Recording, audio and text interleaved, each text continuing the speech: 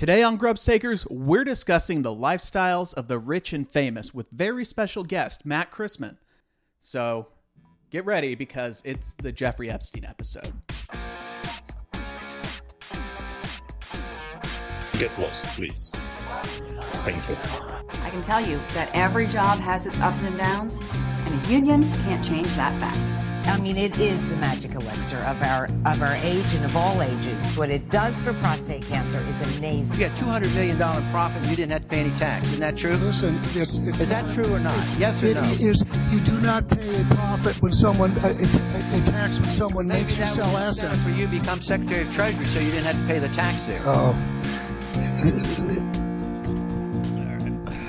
In 5, 4, 3, 2.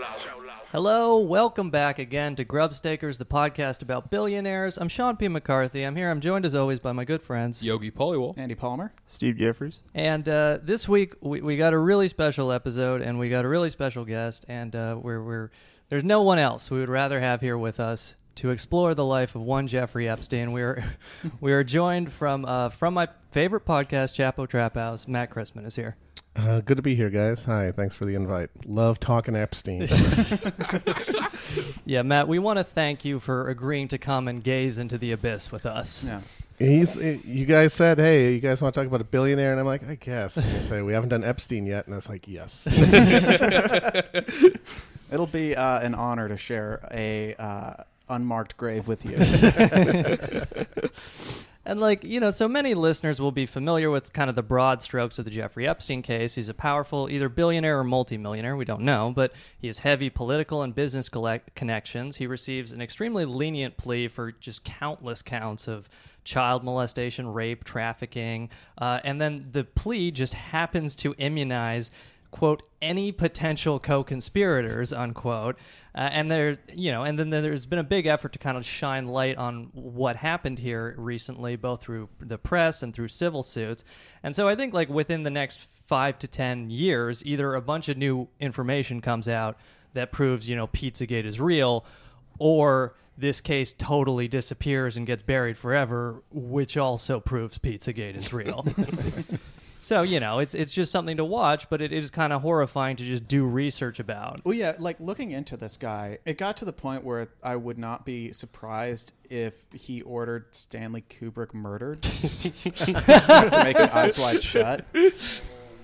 That's every single thing, that I find out, every new thing I find out about this guy just gets weirder and weirder.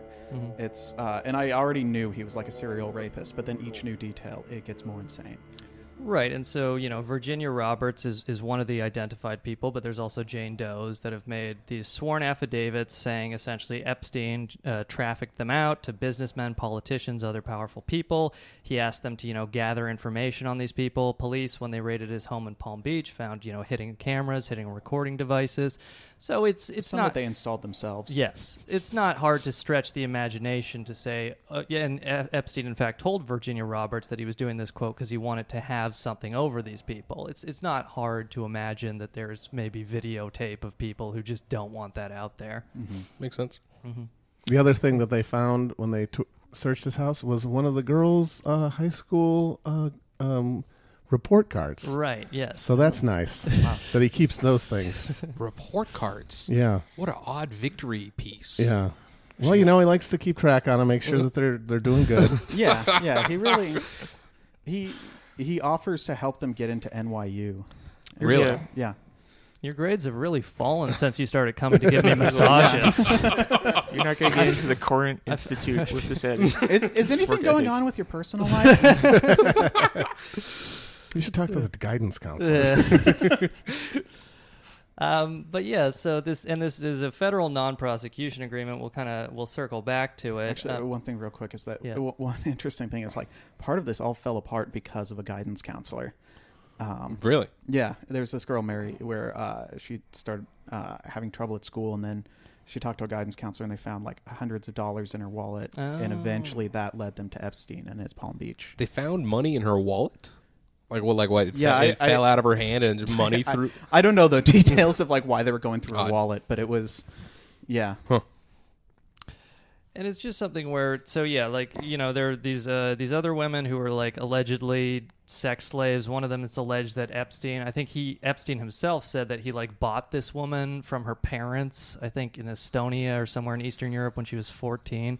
But these, like, you know, young adult women who were in the house with him who would lead these girls upstairs, and you know, it's all horrible. But essentially, you know, there were those co-conspirators who were immunized as part of this federal non-prosecution agreement. But again, according to the Miami Herald long piece, quote, any potential co-conspirators were also immunized as part of this federal thing. And then, of course, you have, as many people are aware, Bill Clinton is on the flight logs, having taken 26 trips on this Lolita Express. Carpooling. It's nothing crazy. They're just hanging out, you know? This plane, including to, you know, Jeffrey Epstein's little St. James Island. Apparently, on some of these trips, he ditched his Secret Service detail for some of them, which it doesn't prove anything. But Lolita Express was, by the way, a name given to it by the locals in, I believe, the Bahamas. Mm-hmm. The U.S. Virgin Islands. U.S. Virgin Islands. Mm-hmm.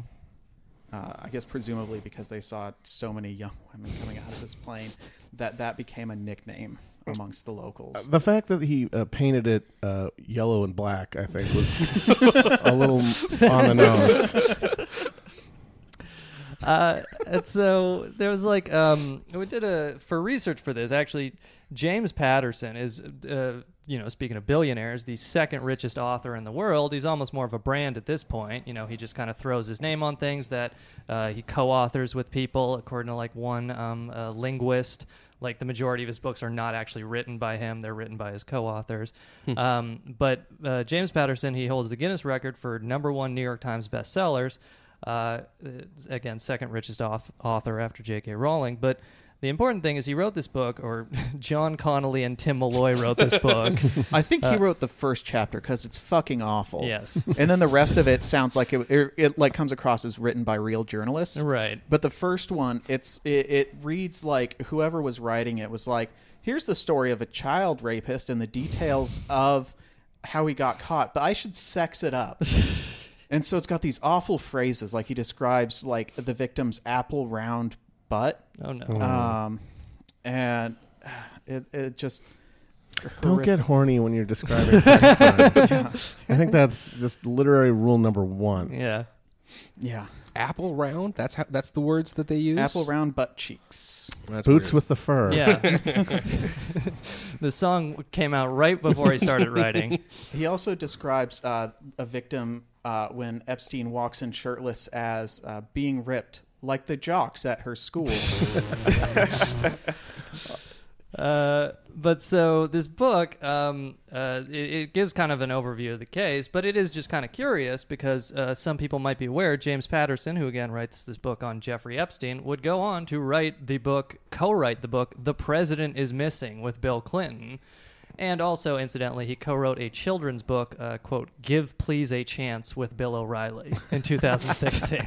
Give Please a Chance? Yes. That's terrible.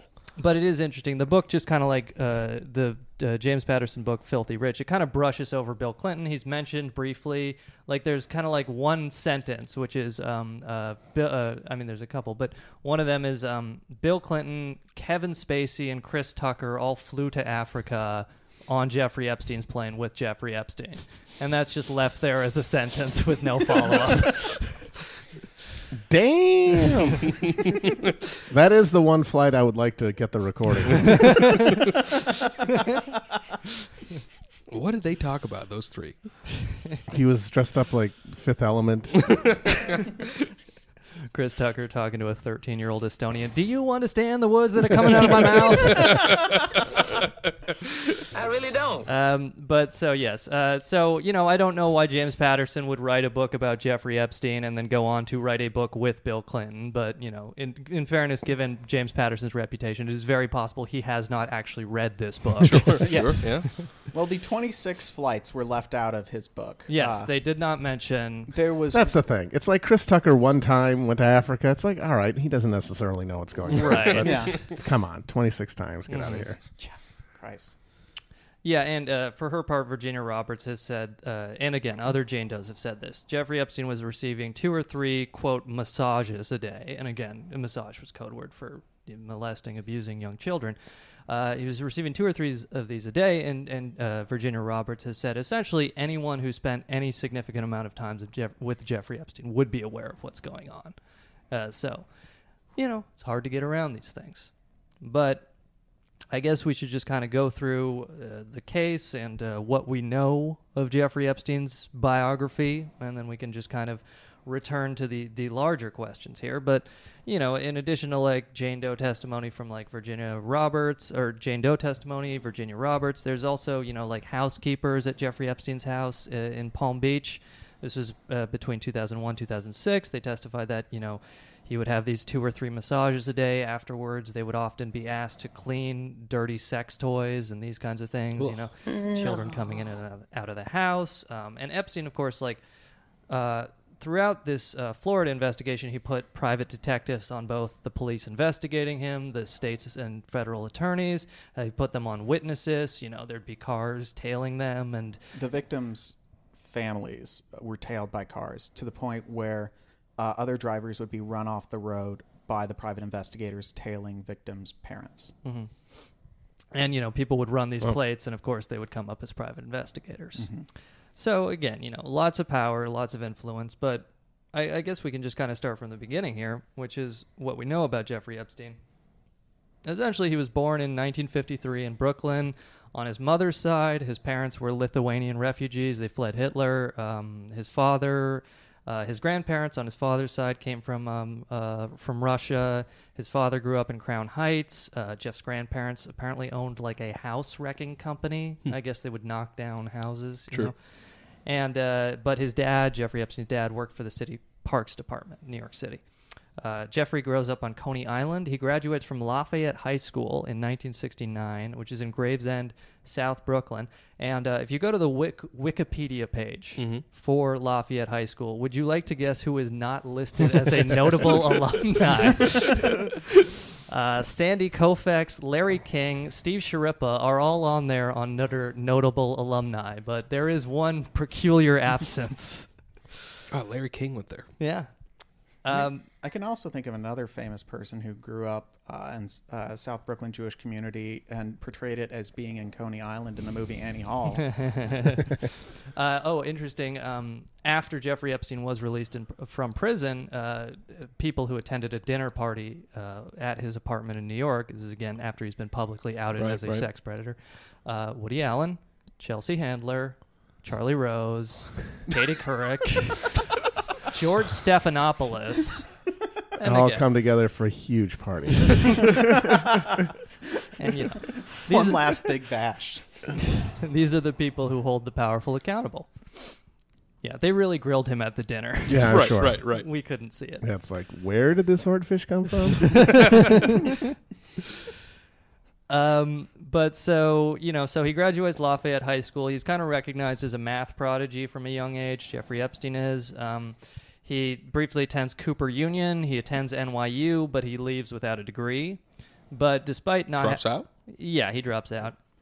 Despite not having a degree, in 1973, he's able to get a job teaching math and physics at Dalton Academy, which is like an elite 1%er K-12 private school. So he's teaching math and physics. It's on the Upper East Side. It's still in existence today, and there's still New York Times articles about how stressed the elites are about getting their children into it for. He was the inspiration for the Police song "Don't Stand So Close to Me." But so basically, he gets this job teaching math and physics at Dalton in 1973, and this is essentially his connection to the 1%. This is what gives him the networking in that he needs to make himself very wealthy. He grows up, let's say, middle class, but either through the son or the daughter, he meets a guy named Alan C. Greenberg, who was the CEO of Bear Stearns from 1978 to 1993. I'm pretty sure he's the guy who, in The Big Short, is the one who's on stage talking about how great Bear Stearns stock is while it collapses.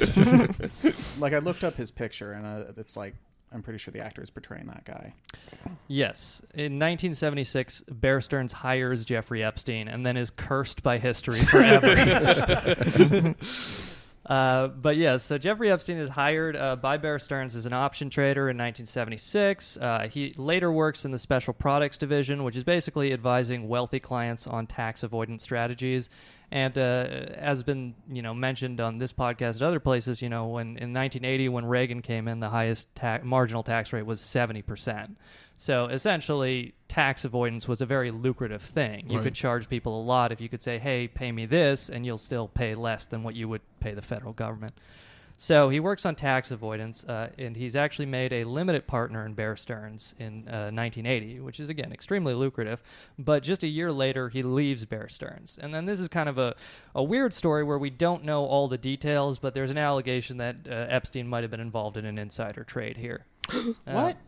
Yes. No. We are going to nail Jeffrey Epstein for insider trading on this podcast.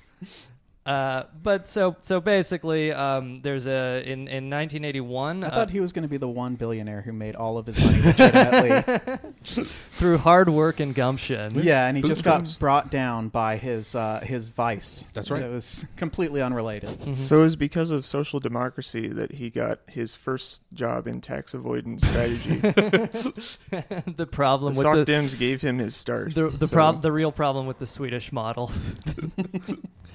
But so basically what happens in March 1981 is the Seagram Company places a bid for St. Joe Minerals Corp. It's a hostile takeover.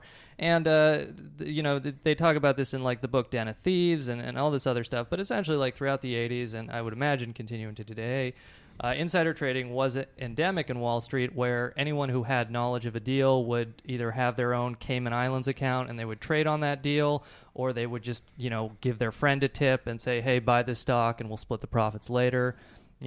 So basically what happens here is right after this hostile takeover is launched, the SEC starts investigating, and Jeffrey Epstein has to admit, "Yeah, I lent my friend $20,000 to buy stock, but I didn't know what he would do with it," and I just gave him $20,000 in a note. What he did with that was his own accord. Right. And so the SEC doesn't charge anybody, but they do ask Epstein if he was asked to not say anything about potentially other Bear Stearns people were involved in this insider trade, if his bonus was dependent on it. And, he of course says no, but he walks away with about $100,000 bonus, Wow.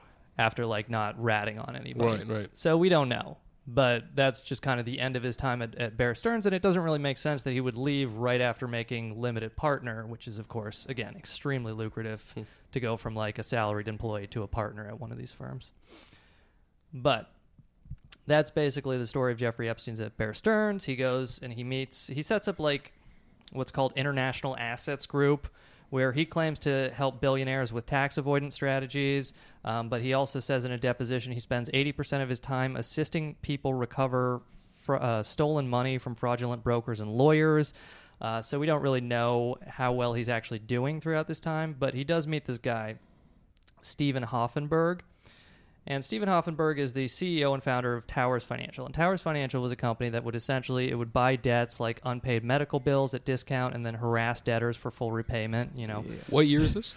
He meets him in 1987. Gotcha. Yeah. So, these classic productive uses of the resources of the economy. Yes. So we're doing a lot of background. So I'm going to just break this up for a second. Of course. The truth, the whole truth, and nothing but the truth to help you God. Yes, I do. Could you please give us your name? Jeffrey Epstein. Is it true, sir, that you have what's been described as an egg-shaped penis? Form, vague, and definite, and I'm going to give you the first warning, Mr. Cuban, that these types You'd think of he'd at least plead the fifth. not only argumentative. Oh, his lawyer's doing the pleading the fifth. Oh, that's what he's doing there? Yeah. Mr. Epstein, if you continue with this type of question, I will adjourn the deposition immediately. Sir, according to the police department's probable cause affidavit, one witness described your penis as oval-shaped and claimed when erect it was thick towards the bottom but was thin and small towards the head portion, and called it egg-shaped. Those are not my words, I apologize. But as Mr. Critton has stated, that this is a... I'm willing to continue. I'm taking that as a yes. I'm taking that as an admission of egg-shaped dick. Yeah. I like how the SVU based on this was worse. Not nearly as interesting. Yeah, there's definitely an SVU, and in the audiobook from the James Patterson thing, you can hear the guy who's reading it trying to decide whether he wants to do an Ice-T impression. Man, egg-shaped. I don't think there's anything else worse than you call someone else's dick. It's deformed, and apparently he can't get a full erection. They call the penises egg-shaped. This is one of them egg-shaped dicks. Like a traffic cone that blew a gasket in the factory. I didn't know Mike Tyson was on SVU. Yeah, I don't watch any SVU. I can't. Yeah, but so, and basically, like, I mean, and to just kind of, like, finish the background here, essentially, we're wondering about, nobody really knows how Epstein got his money. But essentially, this guy is Stephen Hoffenberg. He has this, you know... Well, here's a description from the book. What did he tell you he does for a living?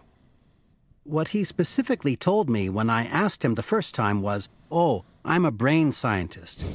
And I said, "What the fuck is a brain scientist?" I was like, "That's not a real job. Tell me the truth." But anyway, his explanation was, "It's my job to know how people's brains work." And I said, "Whatever the fuck that means, whatever." That's from the audiobook? That's from the audiobook. Wow. Yeah, that's just like the type of thing that he would tell his victims. Is, yeah, I'm a brain scientist. I just know how people work. He's a brain chef. He's a brain genius. He's a brain genius. Yeah. I mean, that's kind of also why I think that he made a lot of his money from swindling extortion. People, yeah. I mean, also, I think he's just kind of like the Pizzagate pimp. Is he? I mean, a lot of his financial dealings get murkier after Bear Stearns, right? And I think, but that's also around the time when he clearly really starts branching out on his pedophilia, and also pimping out children to powerful people. Like he will explicitly tell women, and this has come from the deposition, to come back to him and explain what the people that what these guys would want, what they liked to do in bed, all these kinds of things. Like, he would want all the details of that, and he would keep like meticulous lists of names, and he would brag that he has connections with powerful people. And other people who knew him said he didn't know shit about investing, that he would hire people to do it. And so my guess is that a lot of the money he made was basically he would get a lot of powerful people on the line for or just basically get a lot of blackmail material. Yeah, he'd learn how people like to fuck and then tell them that, hey, I'll tell people that this is how you like to fuck unless you give me money. Or not even money, tips. Yeah. You know, give me stuff that I can do insider trading with. Right. Yeah.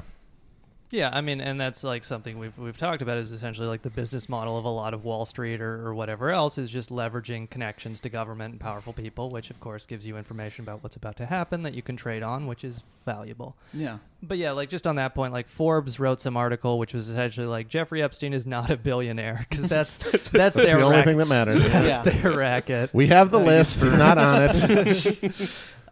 But so basically they were saying, like, as part of discovery in these court cases, the lawyers for the victims tried to find out Jeffrey Epstein's net worth, you know, of course, to get damages. And Jeffrey Epstein's lawyers would come back and all they would admit was like it was above 9 figures, you know, I think was their quote. And again, like, he was... Sorry about that, guys. Yeah, no worries.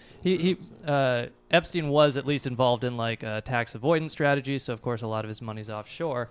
But the point was essentially, like, even if he's not like technically a billionaire, I'm sure the photographs that he would have a market value close to $1 billion. Yeah, if that lot came up at Sotheby's,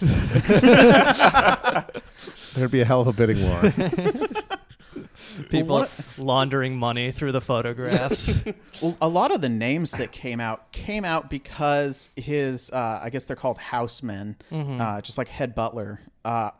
When he left stopped working for Jeffrey Epstein, he took a bunch of documents with names on them, and he said it was just to make sure he wouldn't disappear. And then no one wanted to hire him after they found out, after Epstein got convicted, and then you have Jeffrey Epstein's houseman on your resume. No one wanted to hire him, so he tried to sell the names to a lawyer involved in a lawsuit for $50,000, and it eventually just turned out that by not giving those names to police, he was withholding evidence, and he went to jail. But the names got out, and they included... The papers also included the names, addresses, and phone numbers of famous individuals: Henry Kissinger, Mick Jagger, Dustin Hoffman, Ray Fiennes, David Koch, Ted Kennedy, Donald Trump, Bill Richardson, Bill Clinton, and former Israeli Prime Minister Ehud Barak among them. Bill Richardson's my favorite. Yeah, and so this is like just kind of like the addresses that he had. Though apparently, like the Bill Clinton one had like 20 different pieces of contact information, just so he could like reach him at any time. Wow. And and it is just kind of something where we talked about this. We did an episode on like David Koch and the Koch brothers, and like it's some grand scheme of things. Maybe they're more evil, like they're essentially doing a mass extinction event and covering it up and these kinds of things. But like researching Epstein, it's so much more visceral and horrifying. Yeah. Mm-hmm. But then you find out that David Koch is in his address book, and you're like, he's doing that too. Yeah, maybe allegedly. Yeah.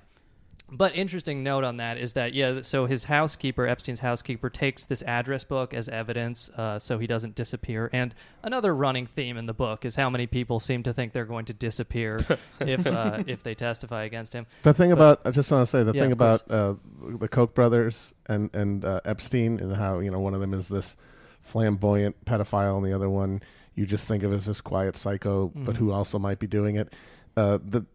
Basically, it boils the question. There's two terms that they use to describe billionaires: eccentric and reclusive. And it basically boils down to how flagrant their pedophilia is. Like, do they have their own private island where they do it, or is there a subterranean vault on their ranch?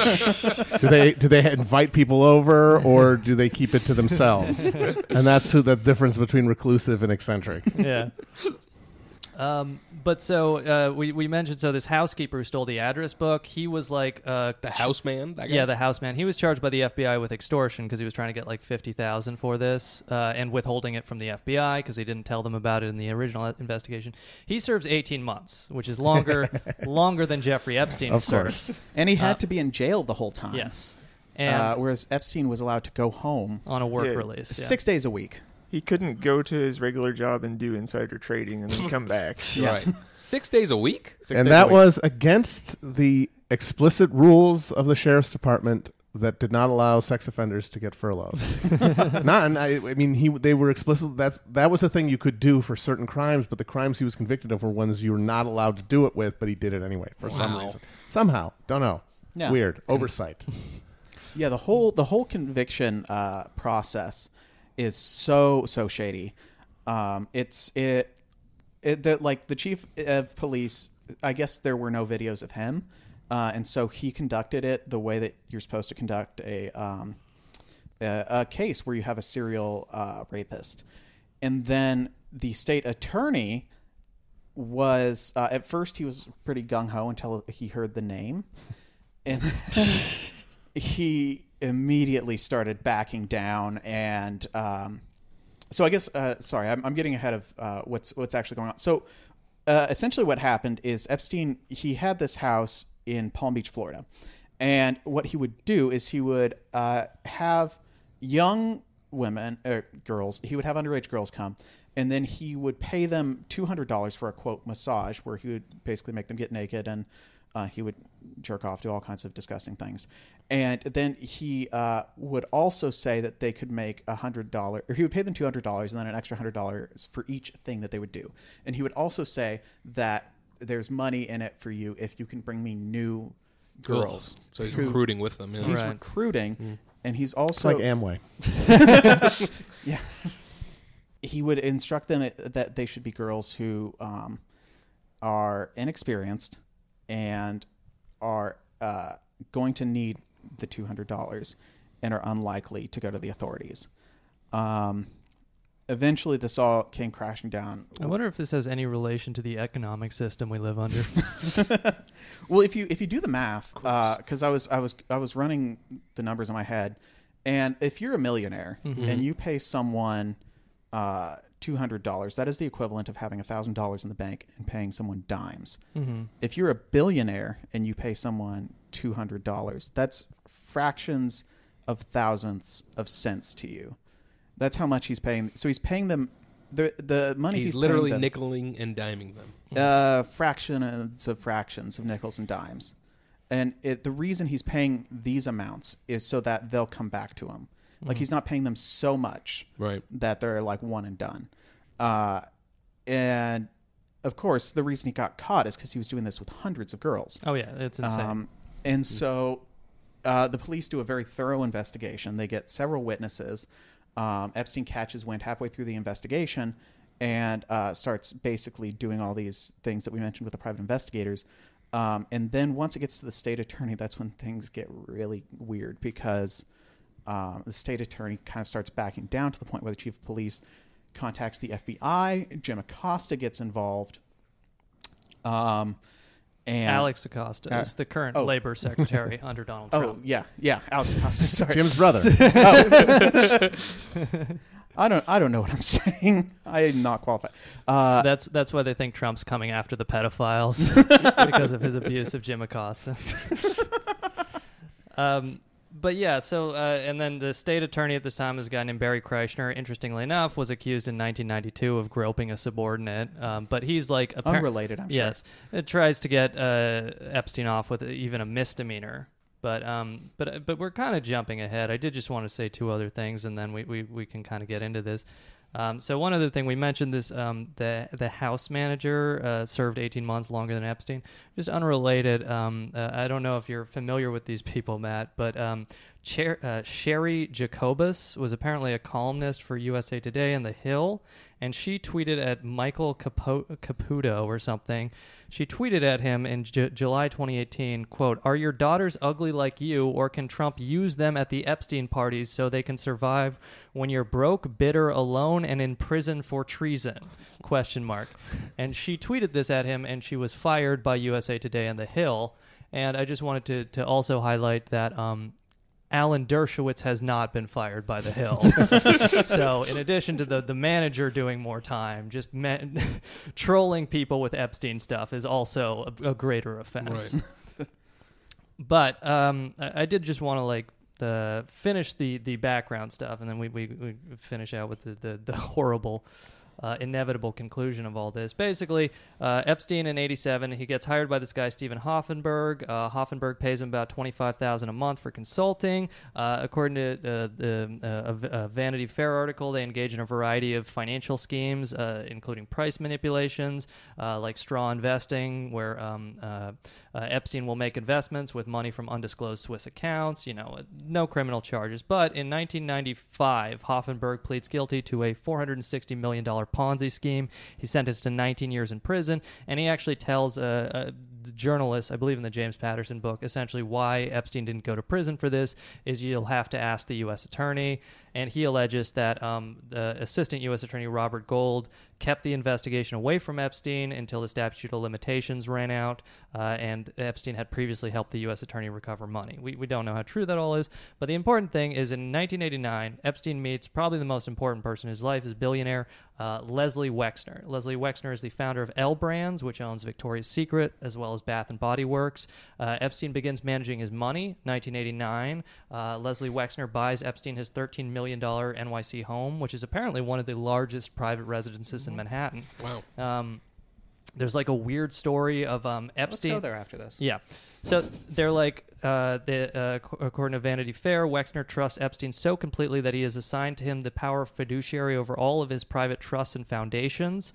So he's like totally in control of his money. They go everywhere together. There's a story in this book that's really weird where Leslie Wexner gets married, and then he goes to Epstein to sign the prenuptial, and Epstein gets him to sign it on the bare chest of a Sports Illustrated swimsuit model as a way of being like, hey, this is what you're missing out when you're getting married, just this kind of weird shit.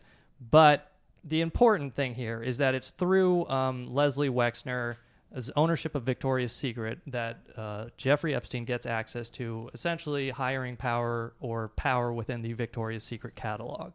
Like, as far as I've been able to tell, the earliest accusation is 1997.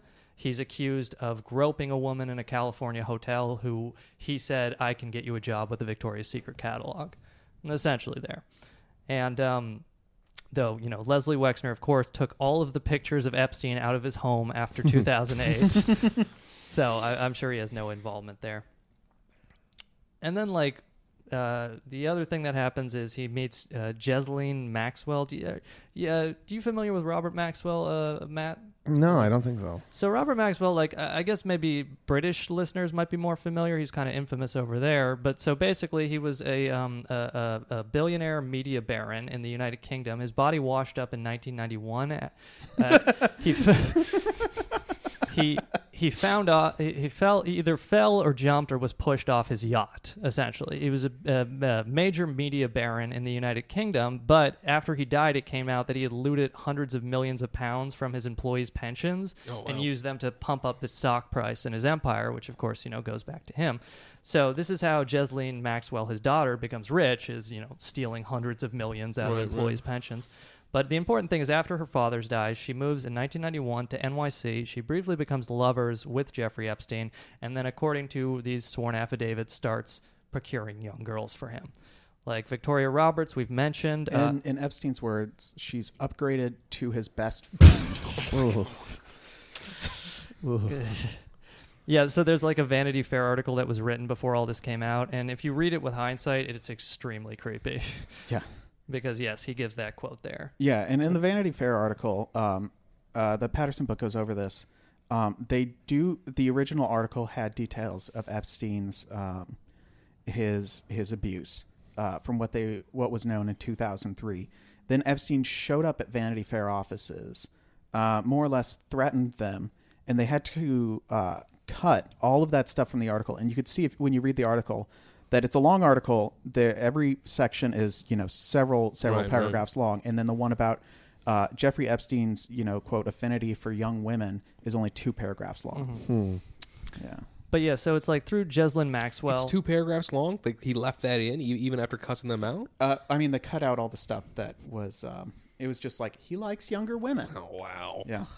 But through gross. Through Ghislaine Maxwell, Jeffrey Epstein meets the British royal family, this is where the Lyndon LaRouche conspiracy theory comes in, that the British family is directing all of this. That's that's like when Superman and Batman formed the pedophile Justice League there.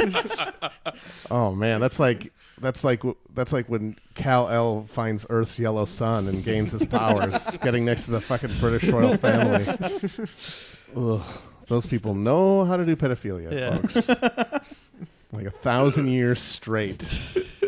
They've never stopped. It's Shepherd's Pie Gate from the Norman Conquest onward. But yeah, so Prince Andrew would of course be accused of participating in this, but Ghislaine Maxwell she's also friends with Donald Trump. This is how Jeffrey Epstein gets access to Mar-a-Lago. And we've mentioned Virginia Roberts. She was age 15. She was working as a changing room assistant at Mar-a-Lago. And there are videos with Prince Andrew with his arm around Virginia Roberts. Really? It's a child. It's horrifying. Yeah. But so Ghislaine Maxwell essentially meets her in this changing room, and she offers to train her as a massage therapist, which of course means, according to Virginia Roberts' sworn affidavit, Ghislaine Maxwell brings her to Jeffrey Epstein's house where they both sexually assault her. And this continues for, I believe, 3 years. She essentially ends up being trafficked by Epstein. According to her sworn testimony, or sworn affidavit, was made to have sex with Prince Andrew and Alan Dershowitz, allegedly. I don't know. He's litigious about that one. I don't know. He's threatening to sue everybody, but I don't think he wants a discovery phase. Come on. I think he's full of shit on that. Yeah. I think so much has come out now that he can't sue everybody. Mm-hmm. That's another thing. Yeah. Who are you going to sue, dude? Everyone knows. I have to say, though, that yes. that anybody the idea that Trump was involved in this just seems very, very far-fetched. All you really have is the quote where he explicitly says that he is aware that Jeffrey Epstein likes young girls. Yes. And you have the fact that he founded a beauty pageant for the explicit purpose of doing Porky's-style hijinks. Right. And oogling underage girls while they were changing, which he just bragged about.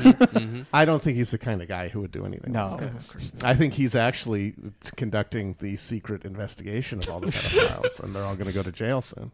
And so what the fuck happened in the 2016 election? There was a Jane Doe who was alleging that when she was 13, Right. I Yes. guess, through Donald Trump, that she was abused, or through Epstein, she was abused by Trump. And then she was going to have a press conference and didn't show up to it, and then kind of withdrew her accusations. And then I haven't heard anything about it since then. Yeah, one of the weirdest things about that is that when Trump got elected, all the pedophilia stopped. Yeah. The judge explicitly said, because he's the president, you should seek a settlement, which is... That's weird. That's bad judging. He's just offering some advice there. He's busy. He's got a lot on his plate.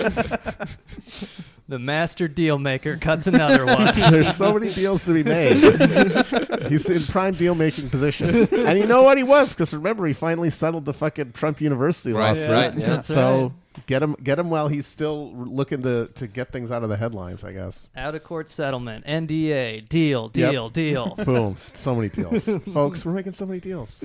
No one's going to talk about all the horrible shit we do.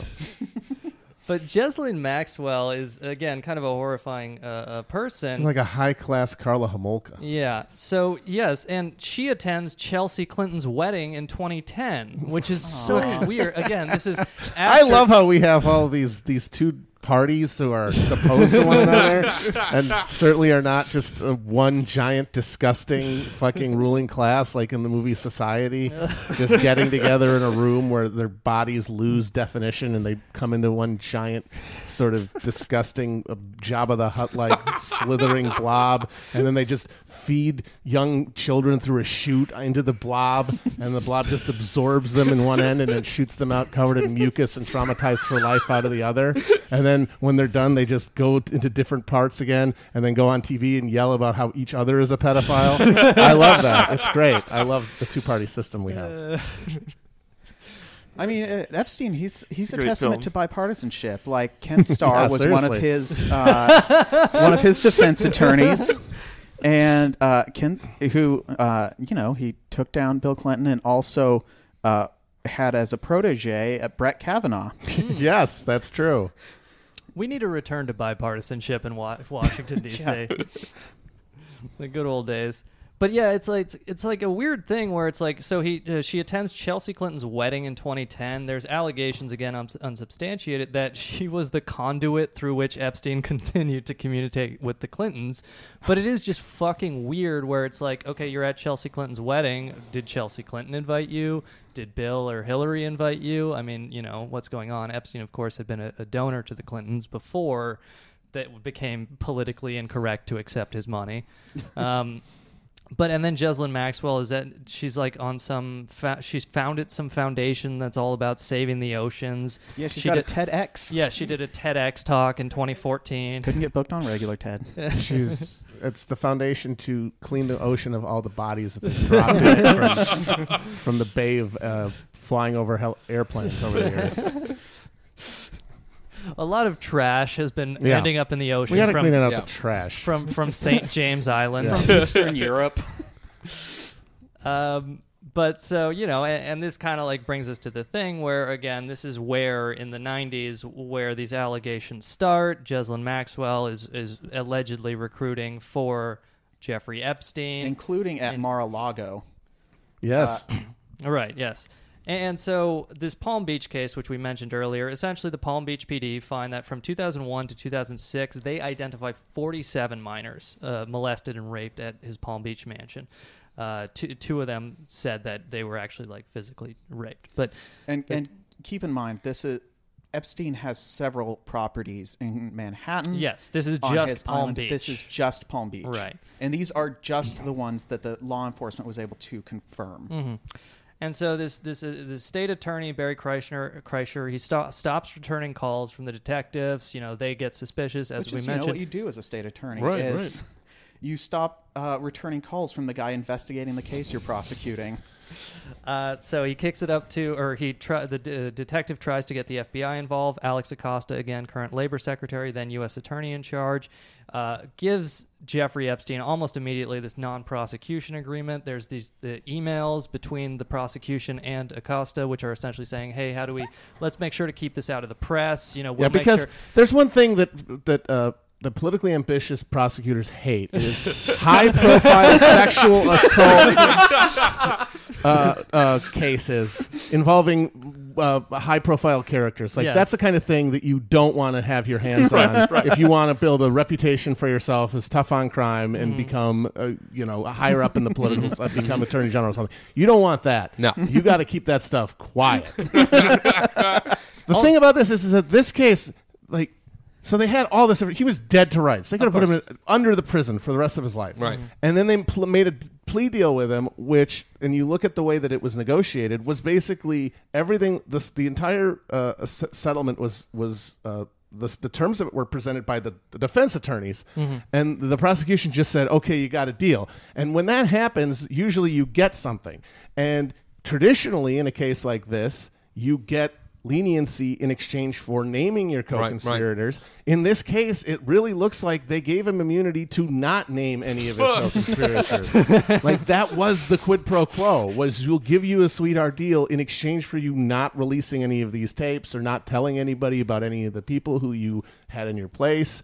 I mean, it's the only thing that makes sense. It's the only explanation for these guys just deciding to go insanely easy, violating federal law to give him a deal when they had him fucking done for. It was not like this was an iffy case that they were like, well, we don't want to roll the dice. We want to make sure we get him. He was done for.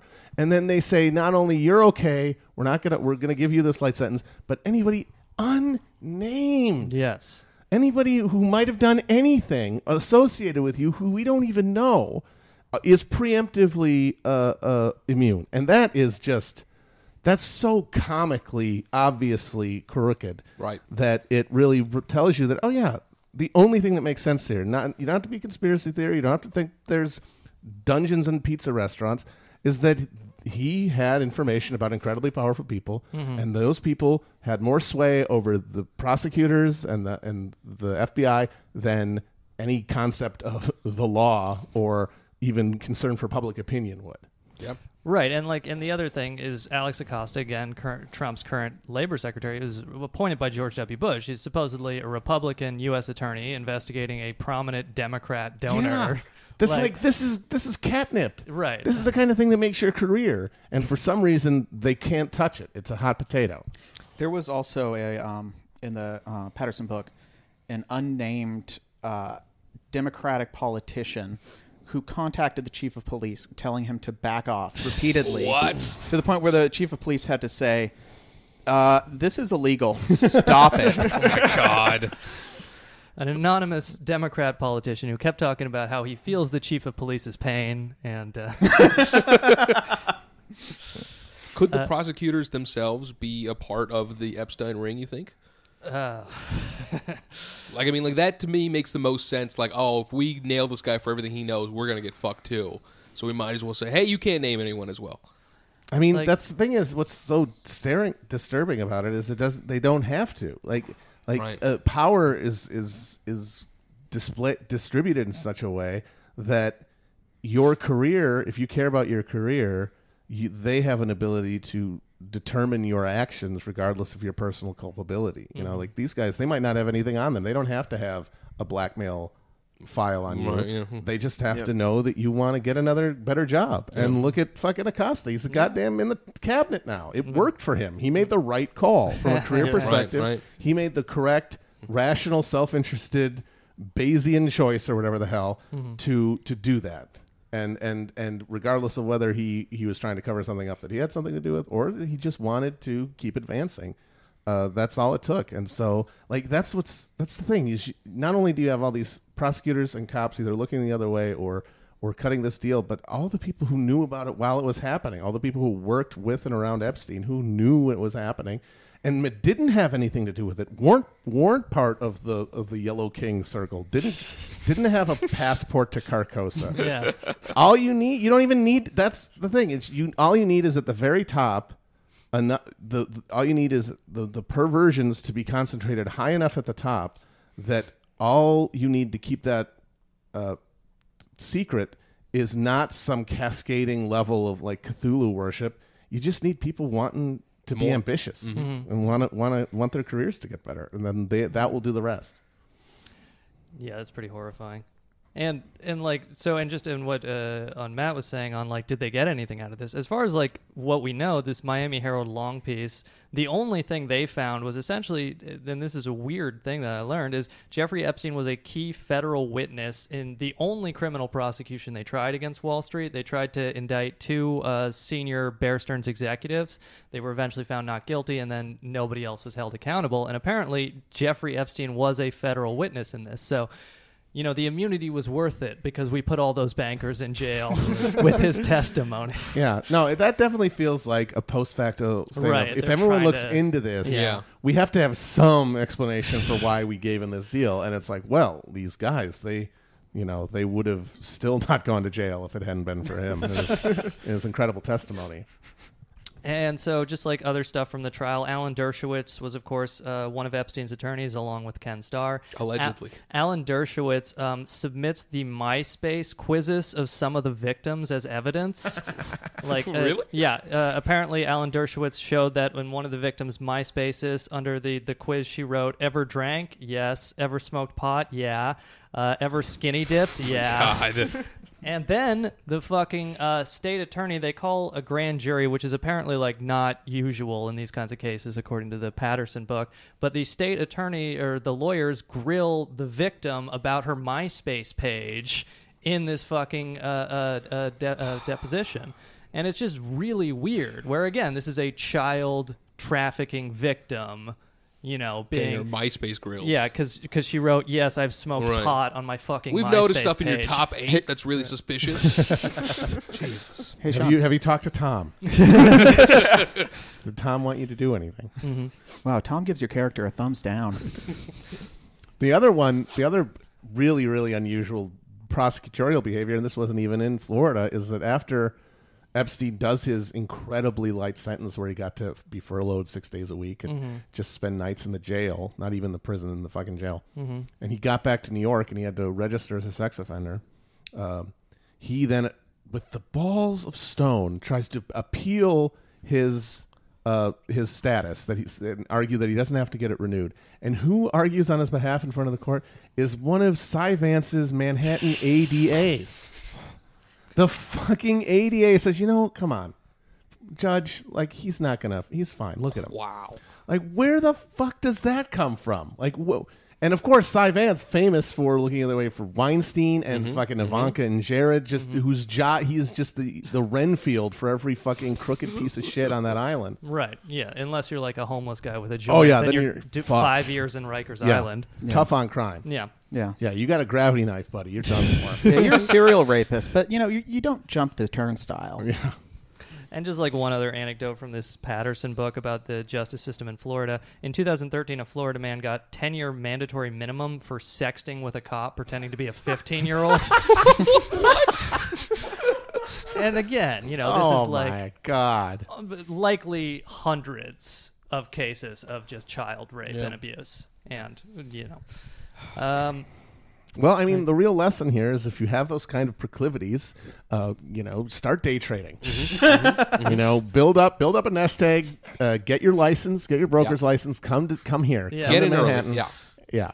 Make friends and videotape exactly. what they're doing. Yeah, go to parties. Just keep it under wraps until you hit the 7-figure net worth minimum, and then you can start going to town. I like to think the feds heard that he worked at Bear Stearns and then drafted the non-prosecution agreement out of habit.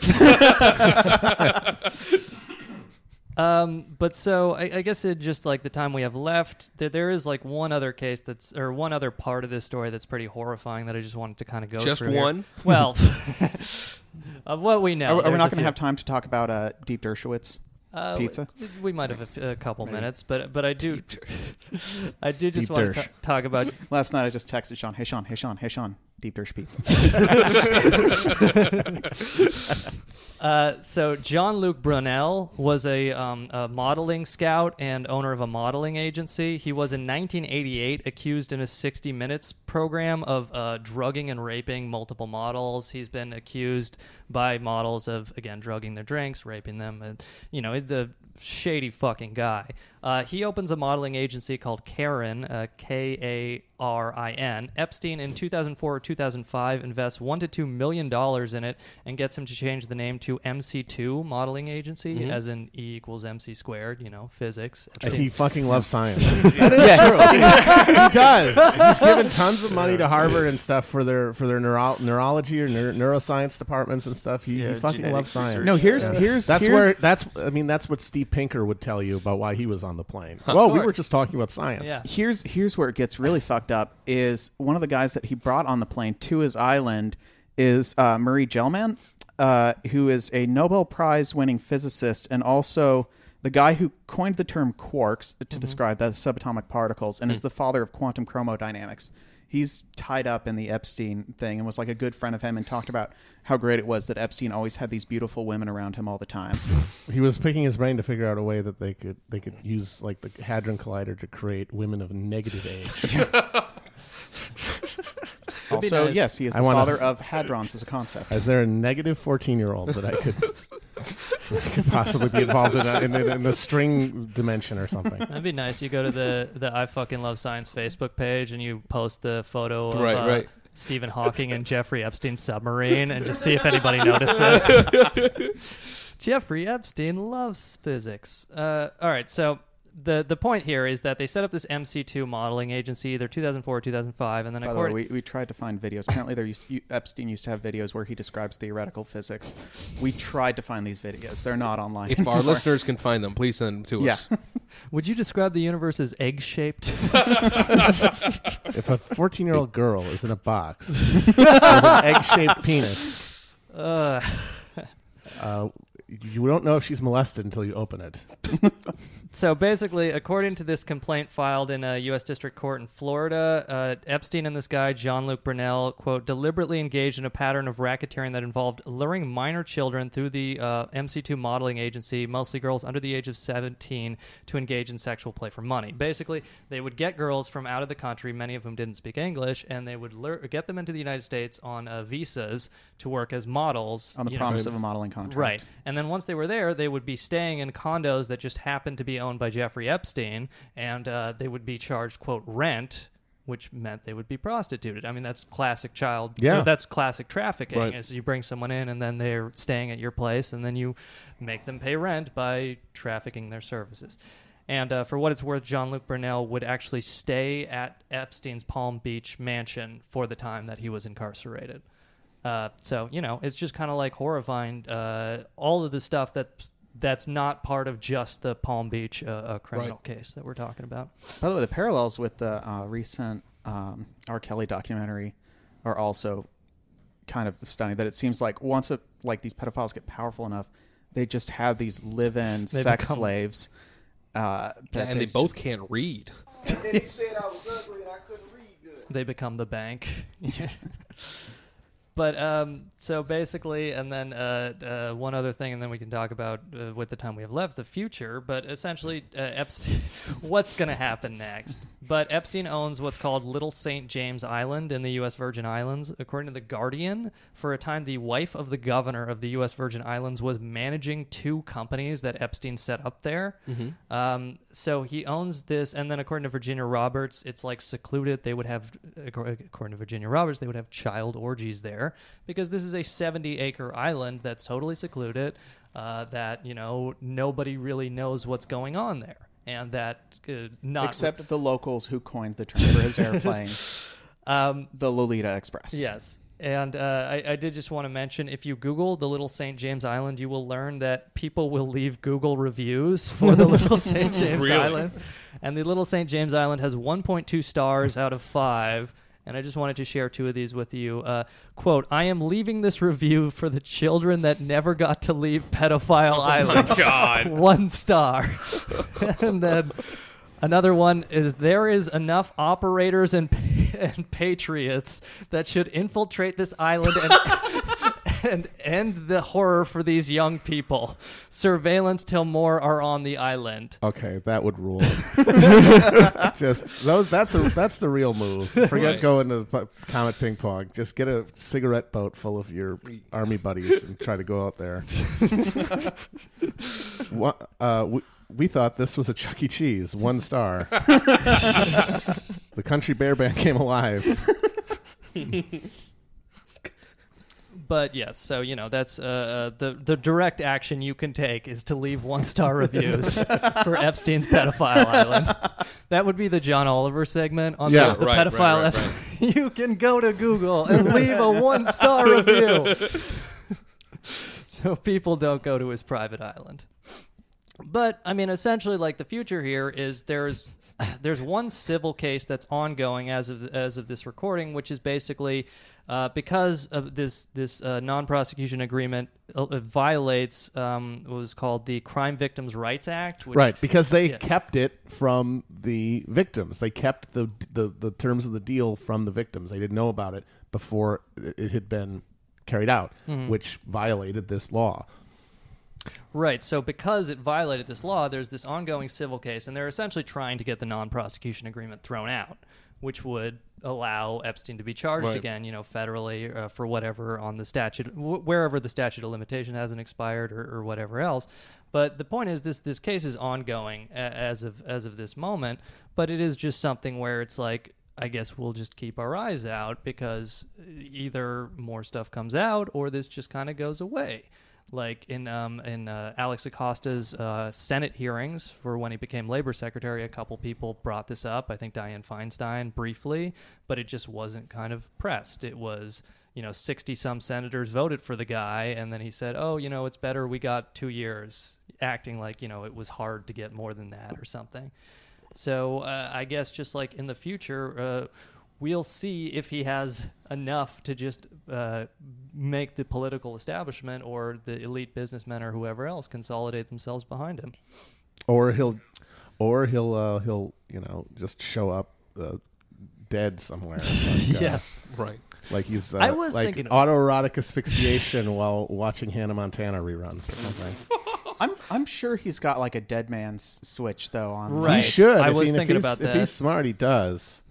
Which means that, if they take him down, he might decide to just press it. He's a brain scientist. He is. Imagine models being like, I don't want to go to your island. I looked at the Yelp reviews. A lot of 1 stars on there. Andy, you have that drop of like the address. I saw everything, yeah. I mean, I'm sorry, he is circumcised? My bad. He's circumcised, 110% sure. As a matter of fact, he has some sort of birth defect.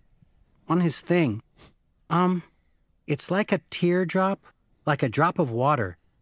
It's really fat at the bottom and skinny at the top where it's attached. And he never gets fully hard, ever. I was thinking about the one with all the addresses. There's like, so yeah. What a chilling drop to just bring on us. I got one more too. Man. It should be the teaser. I loaded up 3 drops describing Jeffrey Epstein's penis. I'm so happy you let us know there's another one before you displayed it for us. It's more of a threat. You have the names and addresses poll, or just like the I have list the names one, but we already played it. Oh, we already played that? Yeah, with like Bill Richardson and Bill Richardson. Which okay. I love that, just the wet blanket from 2008. Wearing a bolo tie. Right. According to Vanity Fair, again, this proves nothing, but billionaire, this is the article that came out before he was outed as a sex predator. Billionaire Ronald Perlman was a frequent dinner guest. Billionaire Leon Black. Ronald Perlman? Yeah. The guy from Hellboy? Perlman? I don't know. I checked. Yeah. Billionaire Leon Black, frequent dinner guest. Donald Trump, of course. Woody Allen. And so, it's just like, if you spend enough time Googling, you can tangentially connect him to so many people that it's 5 very degrees scary. of Epstein. Yeah. Yeah. And he does not drink or smoke tobacco. Oh, good. There's 6 degrees of if you want to have a complete breakfast, you need 6 degrees of Kevin Bacon, and then the 6 degrees of the egg. But I guess, Matt, are there things we didn't get to or your kind of closing thoughts on this man? No, I think we were pretty thorough. This is good. A lot of good research you guys did, which I'm, of course, totally unwilling to do due to congenital laziness. But it's really always horrifying just to lay it out and see the just lack of any, on his part, concern, his entirety of him doing it, being willing to just put out a net of hundreds of girls and saying, like, yeah, there's no way I'm going to get in trouble for this. And then you're like, you idiot, of course you are. And that's like, no, he was right. He was right. He wasn't gonna get in any meaningful sense, no, he wasn't going to get in trouble for this. And it just tells you, yeah, there's a whole other strata up there. They do what they want to do. And yeah, there was a reference earlier to Kubrick. I mean, there is a whole theory that Eyes Wide Shut is based on stuff that he was directly familiar with from his exposure to the upper crust who he rubbed elbows with, especially in where? The United Kingdom that he lived in for many years, where they invented the practice. I mean, the last Prime Minister, David Cameron, admitted basically that when he was in the fourth form or whatever, he put his dick in a dead pig's mouth. And we know that the Skull and Bones, for many years, the initiation ritual involved lying in a coffin naked and jacking off while listing your sexual history. Jesus. And it just makes sense, you know. It's like the ruling class it's a class, and that means not only that they share economic interests, but they have a social milieu, and they have rituals of bonding, like, you know, going to the Buffalo Wild Wings and watching a football game. Only, you know, the Wild Wings are adrenochrome snacks that came from brains of the children. Yeah, and then like the Miami Herald, which wrote this great long piece, their current campaign, which I think is kind of hopeless, is they're trying to get the Senate to pass a bill which would allow the Inspector General to investigate Alex Acosta's role in this.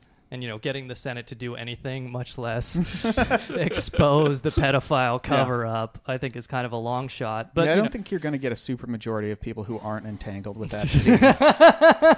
2/3 of the Senate who are not. But and then again, there's still a lot of sealed documents in like the Virginia Roberts case. Like one of her cases was settled, and there's sealed documents related to that. So there's just a lot of open questions about what's in these sealed documents, and maybe we'll all get to learn within the next 5 or 10 years, or maybe everything goes away and then we don't talk about it again. I think the only way you're going to really get to the bottom of it is if you give a random person $1 billion. Somebody who had no connection to the wealthy at all, and then you're like, all right, you have $1 billion now. No one can take it from you. You are set forever. Your family is now super wealthy. And now you can go and you can bring down the pedophiles. And then, like, he can create his own sort of anti-pedo Pinkertons to go to town and investigate it and reveal it to the public. Because that's the only way it would happen, is a countervailing force of vast wealth being able to circumvent the obviously compromised formal channels of justice. I mean, I would say it would probably be the fastest turnover from buying a Gulfstream to having a sudden high altitude depressurization. Yes. Absolutely. Yeah. It's like, oh, this idiot, he left the dipstick in. Of course it was going to crash out of the sky somehow. Yes, sometimes limos explode. Yeah. All right. Any other closing thoughts we didn't get to? Yes. Allison explained that Epstein's penis was deformed. She explained that his penis was oval-shaped. She claimed when Epstein's penis was erect, it was thick toward the bottom, but was thin and small toward the head portion. She called Epstein's penis egg-shaped. You're never going to think of balloon clowns the same way. Or omelets. But Matt Christman, again, obviously my favorite podcast, Chapo Traphouse. I want to thank you sincerely for coming and doing this with us. So much. And you know.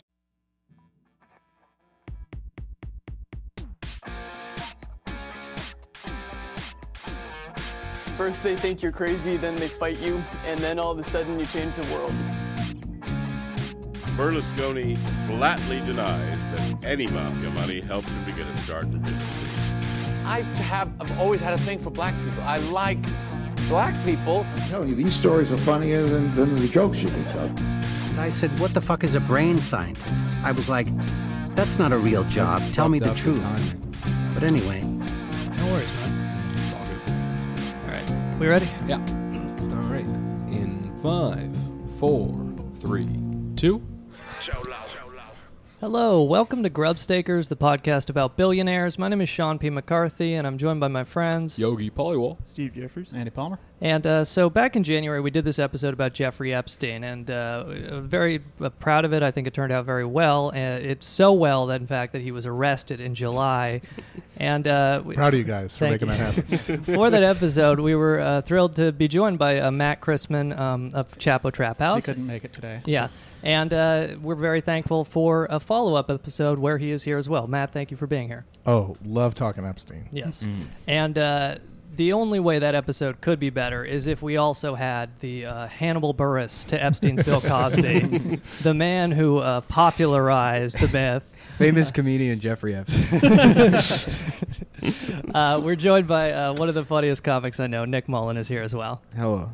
And we're just really thrilled, and I'm sure the audience is as well, to be able to sit and listen to these two great minds in this conspiracy theory, the Chomsky and Foucault debates of Pizzagate, as it were. But I guess I wanted to ask both of you just to start, if having looked at Epstein before this arrest in July and some of the press reports that have come out today, is there anything that have surprised you so far about what you've seen and learned? The temple thing was weird. I mean, that was where it's like, come yeah, on, man, you know, holy shit. Right. I mean, it's like, it's like, oh yeah, we found this like big obelisk that says on the side there actually is a basement in Comic Paper. And it's like, okay, well, why would you build that? Why do you have that on your island? And people are like, I don't know. Maybe it's because he's Jewish. He's a Jewish person and they like building things. So that's a possible explanation. It could be a storage shed for tools. Mm-hmm, mm-hmm. Yeah. Yeah. No, I remember that. Yeah, the first time I saw the temple, I just thought, "Are you fucking kidding me?" Mm-hmm. I mean, there's only two explanations. And one is it's exactly what it looks like, and you're dealing with Moloch worshipping reptilians, or they're all just like really fucking irony poisoned cutesy motherfuckers who Jesus, who love winking at what other people think they're doing, Right. and they're like, Right. oh yeah, you think we're doing temple worship rituals, that's so funny. No, we just fuck the kids. we don't do any of that stuff, you dumbasses, but we'll wind you up and make you get upset about it. If anyone's wondering what's being described here about the temple, like go on YouTube and just look up Epstein Island drone. Right. And yeah. Well, it's this weird temple that's got kind of like a like an Eastern look to it, and then there's like bird statues on top, and then statues of either Neptune or possibly Saturn. Right. There's a sundial too. There's a sundial. And the insider said it was Poseidon. Yeah, a trident wielding Poseidon is on the temple. Yeah. And you know, I mean, but the thing that sucks is that like 4chan knew about all this already. Right. Like, this was all just like Pizzagate stuff. All of it was like, you know, like QAnon stuff. Right. They already knew about the temple. Mm-hmm. You know, I mean, like this is not like news to anybody that was already like into Clinton baby eating conspiracy. That was the thing, is like we did this episode with Matt in January, and so I looked at like 4chan threads, and I would always see Epstein as a Mossad agent, and I would just think, oh well, they're just saying that because he's Jewish, and they just assume all Jews are in Mossad. Yeah. And it's like, no, yeah, he actually probably is a Mossad. Yeah, it's not like the Mossad what does else are nothing. They right You know what I mean? Like they do things. Like they have a fucking job, you know. I mean, is it really that far at it? Like maybe they're doing it to fuck with the Olympics again? I don't know. We won't know until everything shakes out. Because that's the job of intelligence agencies, is to compromise people who have influence. You know, it's like he's an American. He has all these connections to American politics and business and Israel, like Jonathan Pollard. There's a long tradition of them spying on the United States. He'd be a fantastic asset. Yeah, Epstein was in that Steven Spielberg movie Munich. He was, yeah, I can't wait till we get Eric Bana as Jeffrey Epstein, and Daniel Craig as Bill Clinton. Epstein was the guy who killed that waiter in Lilyhammer. Yeah. Oh man, I don't want to see the sex scene at the end with Bana as Epstein. It'll be even more cringe-inducing than. I haven't seen that movie in a while. It's tight, right? It's good. I remember liking it in theaters, but I haven't seen it since. Yeah, it's good. But there's that scene at the end where he's having sex with his wife and he's flashing back on the Munich killings. And it's very over the top. One of the few Spielberg sex scenes, and it reminds you why he doesn't do them that often. Yeah. And it makes you think. Except in E.T. That entire movie is technically a sex scene. Yeah. It's an alien that comes and he gets to do whatever he wants with children. And no one questions him, except the government. He's the piece of shit government. He's just a penis. E.T.'s a penis. Like the way his neck moves. Right. He's a very bulbous head. Yeah, he's a man that's been kept alive for thousands of years by doing intergalactic travel, finding children to have sex with. And now this bastard New Order government wants to take that away from him, even though this has been the system forever. That's how we get interdimensional travel. Yeah. Sorry. So the temple thing, like that, like I guess, more mainstream media picked up on the story, like after the Epstein arrest. And like what I saw more than anything was like some interview with just some general contractor. Right. They talked to some like fucking Joe the plumber guy that's like, well, it's got a lock on the outside of the door. That's pretty weird. And then like that was all anybody talked about. And it's like, oh, also there can't be an elevator in there because the contractors would the contractors would know about it. And it's like, well, the government hires contractors all the time to fucking build like secret projects. There's plenty of people that'll build things for if anyone enough knows money. How to silence people, it's Epstein. It's not exactly that hard to fucking fake a goddamn elevator. There's really strict Department of Buildings codes law with regards to sacrificial temples to Moloch. Exactly. But anyways, it's like that door on the outside with the lock on it is just painted on. It's like a facade. There's nothing in there, or it's it's flush. You can see where it's there's not even that indentation on the wall, but it's modeled after. I guess 4chan found this bathhouse in Syria, with that's got the palm trees, the pattern on the outside, the gold dome. Everything looks similar to this bathhouse. But what's crazy is, did you follow that Isaac Cappy thing? No. So Isaac Cappy was an actor who was like going nuts. He accused a bunch of other people. He accused Seth Green of pedophilia. He said he used to be friends with Seth Green, and Seth Green like brought him into some secret room in his house, and he's like, this is where we have sex with kids, or whatever. And then he like increasingly would just became like a pedo gay guy. That could have been Colin Quinn if he got the part in Austin Powers. Yeah, he released all these videos and then killed himself. He jumped off a bridge, but like witnesses saw like two people like trying to stop him, but it's like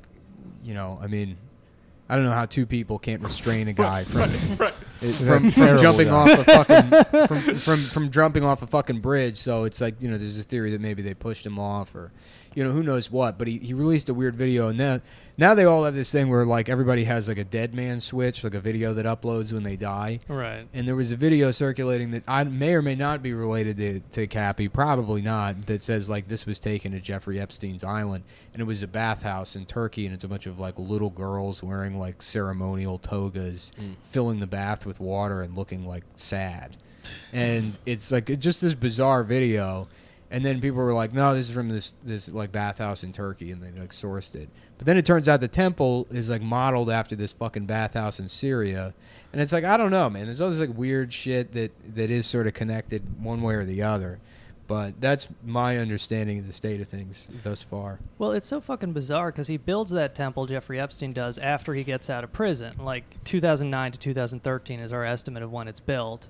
And I did he had to submit an estimate of his finances to the government. So supposedly someone probably tried to value the temple. Can't really do comparable sales to get that one. But it is just something where, you know, it's very bizarre and it's hard to get around, I guess, an occult explanation. You would evaluate it with its highest and best use. So, I mean, it's a great location for privacy. Any manner of private rituals with children to gain influence with the wealthy. Yeah, but it's like, I don't really know. Maybe there's like a submarine bay or a Stargate down there or something. What's weird is how shitty it looks. Yeah. Yeah, it's got like ladders and like cheap. Well, the metal ladder is like a Freemasons reference, I think. It's supposed to be. Yeah, the ladder's not like. I think that's supposed to be there. Wait, just the as one like, that's inside of it? No, the one on the outside. Oh no! You're talking about there's like yeah, scaffolding look in the and windows. shit. It looks like they're working on it. Well, they're working on. I mean, they're obviously like tearing something down. I don't know what work needs to be done on it. You know, a decade after it was built. Yeah. But yeah, it just looks shitty. Like it just doesn't look like it is particularly well made. Yeah, it does have that McMansion kind of. Yeah, well, yeah, it looks like a maintenance shed that's been like dolled up for some reason. So it's like it adds to this idea that something's like amiss with this whole thing. It's just everything about it is just fucking weird, you know. I think he built it so that people like it's like an insurance policy. If he gets caught, it'll be like his rich friends were like, "You got to build this. It'll be so funny when you get caught. Everyone sees it. At least you'll have that." Yeah. Like, I understand, even if it's like, yeah, I'm like, you know, I'm a fucking millionaire or billionaire. I go around the world. I travel all the time. I got a taste for fucking bathhouses in Syria. This is like my favorite bathhouse. I wanted my own bathhouse. Rich people do dumb shit like that all the time. But it's like why you would make a shitty version of it. Yeah. It doesn't make any sense. Another Coney Island piece of trash gets rich and builds a fucking satanic sacrifice. That's his whole thing. Is he makes himself look much richer than he is to gain influence. Well, he has the island, you know, and there's some people were like, oh, well, you know, it's because like the contractors you get down there, they can't do the kind of work that actually like, you know, like cope the inside of that, you know, alcove or whatever, and put a door in, which is like pretty basic shit. You know, like it doesn't make any sense that they wouldn't be able to do that. You should go punch up the island, Nick. Yeah. You're into woodworking now. Mm-hmm. Yeah, they just do the Property Brothers episode. Jeffrey Epstein's island. Yeah. We're thinking open floor plan. While Jeremy gets started on the work, I'm going to be downstairs in the basement. So we're going to need to fill in this mass grave over here with cement and make it into a basketball court before we get this thing on the market.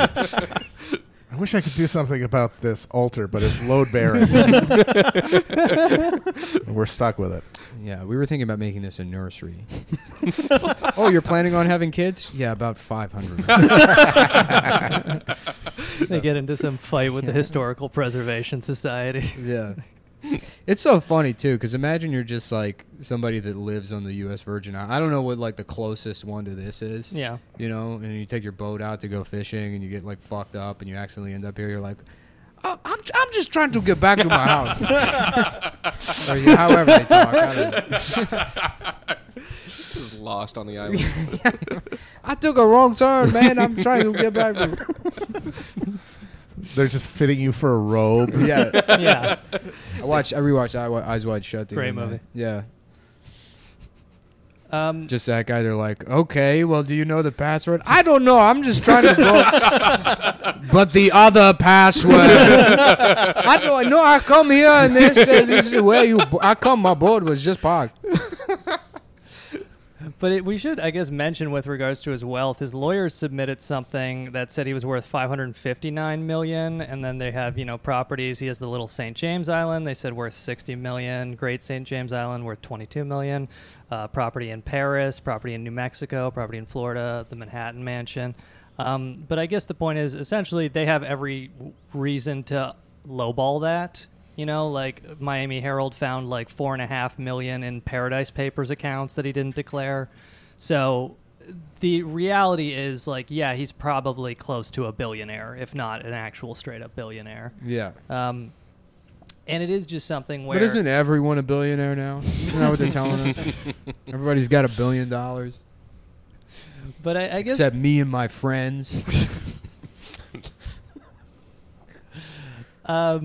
But, I guess we could just kind of go through. He was denied bail, of course. He had like $70,000 cash in his safe. They found 48 loose diamonds, like various carats, which is like very good when you need to bail. Oh, yeah, that's the other thing. Prosecutor said he's not valuing his art and his diamonds collection, which like those are very good for money laundering because you can sell art, like Sotheby's never checks shit. It's a very good store of value if you need like access to 100 million in a pinch. Easier to transport than cash too. Yeah, that's what the guy from the 1MDB scandal that we talked about before, Joe Lowe, did. Like when he went on the run after he got caught, he just took a bunch of Picassos with him, and that's how he's living. Yeah. But, and so, of course, they also found an Austrian passport from the 1980s, which listed his residence as Saudi Arabian residence. Yeah. And it's just all this kind of stuff where they denied bail because obviously he's a flight risk, but it raises the question if he was actually in intelligence, like CIA. I think it's like clear that he was. You think so? Yeah. Why would he have an Austrian passport? There was a fake name on there too, wasn't it? Yeah. Yeah, it was a fake name. It doesn't. There's no reason for that. I mean, you could say, "Oh, yeah, he used to have citizenship somehow." It's like that doesn't explain why he has a fake name. Yeah, and they tried to because the government used that as evidence for his flight risk, and then then the defense attorney said, "Well, he used that in the 80s during the era of hijackings." To prevent like Muslim terrorists from realizing he was Jewish and like killing him or something, Leon Klinghofering him or something. And then the other thing they said, and he never used it. It was just a safe, in case thing. And then they pointed out, well, there's a bunch of stamps in it, like there's fucking passport stamps in it. Like it was used, and they had no answer for that. But like if it's a fake passport, then it couldn't have been used by anybody else, right? Because it's got his picture in it. Yeah. So that just can't be the case. He had to have been using this thing. He literally was traveling under an assumed name. Right. Yeah. And so there's of course that Daily Beast, Vicky Ward reported that Alex Acosta, the former labor secretary at the time U.S. attorney, he told the Trump transition that I was told Epstein, quote, belonged to intelligence and to leave it alone. He said he took one meeting about this and then left it alone. He didn't deny that. Alex Acosta didn't deny that at a press conference. And then I found in 2001, there was a British journalist named Nigel Roser who was writing about the royal family because Prince Andrew was hanging out with Epstein. And he said Epstein, quote, has a license to carry a concealed weapon and once claimed to have worked for the CIA, although he now denies it. It's like it's impossible to get a license for a gun in New York City. Yeah, him and Trump are the only ones.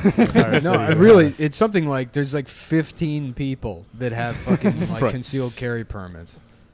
Trump did claim that he was one of them. Really? Yeah, he did. He said that, which is one of his best, funniest lies. That's the idea of him carrying a gun. There's a gun store in Chinatown, and if you go in there, I went in there one time, there's a Chinese guy that works there. He's like, yeah, get out. No license. Get out. It's like, this is your business. Yeah, you don't have license. Get out if you don't have it. Like, immediately. Nobody goes in there. Right. But it is something where it's like, Ghislaine Maxwell is accused, she hasn't been charged with anything, of essentially in multiple sworn affidavits of being caring too much about the ocean. Of being his pimp, like bringing underage girls to him. Mm-hmm. And, actually, the term is bottom bitch.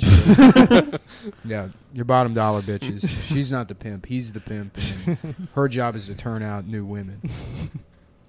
But so, yeah, her dad, Robert Maxwell, was there was an entire book written about how he was in Mossad. He was a British publisher who turned up dead in 1991. He washed up off his yacht after he was either pushed or jumped in the ocean. And he was British citizen, and he got a state funeral in Israel where the speaker there said nobody will ever know how much he has done for Israel. Mm-hmm. So it's like it makes sense where Epstein meets his daughter, Ghislaine Maxwell, around 1991. And then from there is where most of the abuse allegations come from the 90s, early 2000s. So it's like, I mean, it's totally conceivable he's either CIA or Mossad. Mm-hmm. And I guess, the other thing that's kind of the open question is that Virginia Roberts is one of the accusers who sued Ghislaine Maxwell in 2015 for defamation because she called her a liar for saying Ghislaine Maxwell molested her along with Epstein. Yeah. And then they settled, but these 2,000 pages related to that are all under seal, and then the second appeals court has ordered them to be unsealed, and they might even be unsealed next week. It's crazy that no one will care if it is just a weird Mossad thing. No one will fucking care at all that we spent billions of dollars that was funneled to us from U.S. taxpayers to make every elite in America rape children for some reason. And then people will be like, I don't know. Meanwhile, a Russian person makes one face emoji app. And they're like, it's a police state. They're using your data to do something. I'm just imagining them like whipping votes for the outlaw BDS vote with the Epstein tapes. Yeah. What if all of like the politicians who are like it's a Mossad operation to blackmail all these politicians, and they're all like thrown in jail, and then all the worst case scenario stuff happens to Israel, like they're immediately invaded now that America's pulled out of everything.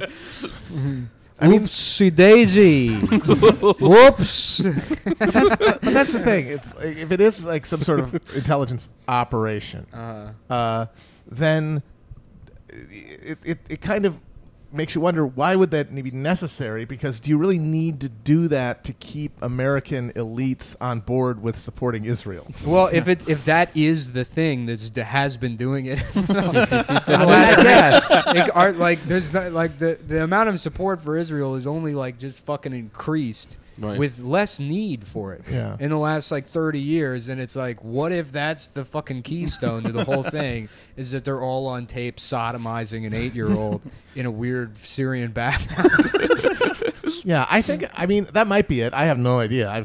But I think there's the alternate explanation is that it's not necessarily that the order of operations is sort of the other way, is that this is just a thing that happens, that Epstein filled a role that elite society needed of this procurer that could be trusted. I mean, his career path really does look like somebody who was literally groomed and drafted up through the ranks at every level by people more powerful than him, with the idea that he had some value add to provide to them, which absolutely had nothing to do with his genius math abilities. Yeah. Instead of the next James Bond being a black lady, it should just be a pedophile. Or it should be a black lady pedophile. She should be just having sex with children. Finally, we're doing it. Yeah. We're showing that we can do it too. Well, we wanted to do two things with this one: is more representation, obviously, but also a more accurate look at MI6 and what really goes on in the intelligence community. But I mean, so this is a network that like persists. It's a need that's filled in the elite community, and that the intelligence aspect sort of comes afterwards as something that they are aware of, because they couldn't not be if they're like even basely competent, and something that needs to be basically monitored. Like, it's like, oh God, they're fucking kids again. Well, we got to make sure we know what's going on, who's involved, that so nobody who is genuinely like outside of the power nexus might get in there, like insinuate themselves, that might like create a situation where they have leverage to like fuck up what is conceived as American or Israeli interests. And it's just sort of like it's the intelligence department, the intelligence industry, or intelligence agencies are aware of this. They monitor it to keep a track on it and make sure that it isn't compromising them, and that they're not really like. It's good to have in the back pocket to have these people's child fucking on record, but they're gonna do what rich people do. The elite are gonna do what they do. Like, they're gonna do what is seen as in the interests of the United States and their client states like Israel and Saudi Arabia. And they're gonna cement those relationships through kid fucking ritually, and the CIA and Mossad are sort of just there to like stand outside the door and make sure that like no rogue Russians or something, or like a Chinese guy with like a USB stick shows up, so that like at the next trade conference, President Xi can just like pull up a PowerPoint presentation, and all of a sudden we're on the yawn and the United dollar is gone. Yeah. Let Huawei in. Yeah, but if you had a video of President Xi eating children, I don't think anyone in China would care. No, that's the beauty part. Like, they're totally they're hardened against it. Yeah, you can't compromise. We're the only one. Exactly. You can't compromise a Chinese person. Yeah. Maybe if you have a video of them as a child referring to an adult by their first name. That's like the only thing that violating could do it. Confucian filial piety. Yeah.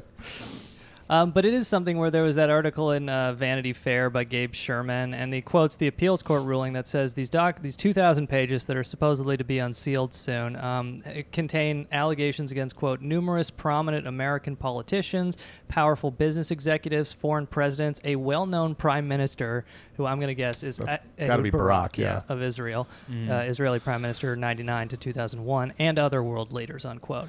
So it's something where it's like there's just a lot of speculation, which maybe we could add to, but just from this like Vanity Fair article, in the past decade, a source close to Epstein said, a guy who'd done business with Epstein said Bill Gates, Larry Summers, and Steve Bannon visited the mansion, and this would be after he got out of prison. See, whenever I remember I read about the Bannon thing a few weeks ago, and I just immediately thought of that story about that fucking acid-scorched bathtub at that rental property he had. You know about that, Nick? No. So he had this very messy litigation in Miami a few years ago before he, I think before he started Breitbart, I think, when he was just sort of like running around doing coke and like trying to set up entertainment deals. He had a rental home in Miami, and he was sued by the owner after he left for just catastrophic damage. Like, they just turn it into a fucking crack house, basically. Just complete shit on the walls type stuff. Yeah. And one of the things that they reported is that the very expensive marble bathtub had acid burns on it. Oh, it's to like dissolve a body? I mean, that's what I thought immediately, and I was like, LOL. And now it's like, hanging out with Epstein. That makes me think even more. He's just dissolving fucking bodies in there. Yeah, it's funny. I read that Don Simpson biography recently, and compared to the rest of them, it's like he was like a fucking Mormon, basically. It's like there's just nothing. He would hire prostitutes who were of age. Yeah. And he'd slap them around, but he would also pay them and never dissolve any of them in acid. He would have them fuck him. Yeah. And shit. And do like weird, like they would wear strap-ons, and he was into all sorts of shit. Yeah. You know? And nobody got dissolved. Nobody was dissolved. Don Simpson never had anyone murdered. He was just a fucking... supported sex workers. Yeah, he did. Yeah. He was a moron that hated himself. And but he was slick. Yeah. And he could like sell shitty movies. Well, it is something where, so these documents, these 2,000 pages, they all relate to Virginia Roberts is one of the accusers. She was trafficked by Epstein between 99 and 2002. That's the Billy Joel songs. Billy Joel met her. He's the one that turned her out. He was there at Epstein's place. That's what In the Air like, Tonight we got a problem. Billy's drunk and he's writing songs again. Billy's writing songs. He's using everyone's real name. He's writing a sequel to We Didn't Start the Fire. Yeah. It's just a list of everyone on the flight logs. Prince Andrew, Bill Clinton.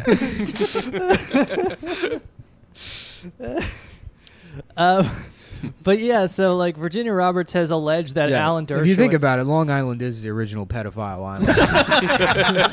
That's the original Little St. James is Long Island in its entirety. Virginia Roberts has alleged that Alan Dershowitz raped her at the New Mexico mansion. So the thing is, like, I don't know if we mentioned this. Did I tell you, this is I started telling people because I don't think they give a shit, but I visited the Lampoon. We did a show in Boston. The Harvard. Yeah. And so I guess Dersh's grandson wrote for the Lampoon for a little bit, and so all these like Lampoon I bet his kids, fucking packet is amazing. These Lampoon kids like knew him or whatever, right. And they were like, he was kind of lame. And he's like, but one time he told it he was like bragging about losing his virginity, and he had just gone on vacation with his fucking grandpa. And he's like, and after all that fucking Epstein shit came out, we like figured out what dates those were, and they were like when he was like, I brought my grandson on the plane. So it like fucking lines up with like him getting like fucking a child, getting his bring his grandson along to get his cherry popped on the Jesus Christ. Now that's all fucking hearsay or whatever. But I would someone from Harvard lie? That's never happened. He's a co-head writer on SNL now. Yeah.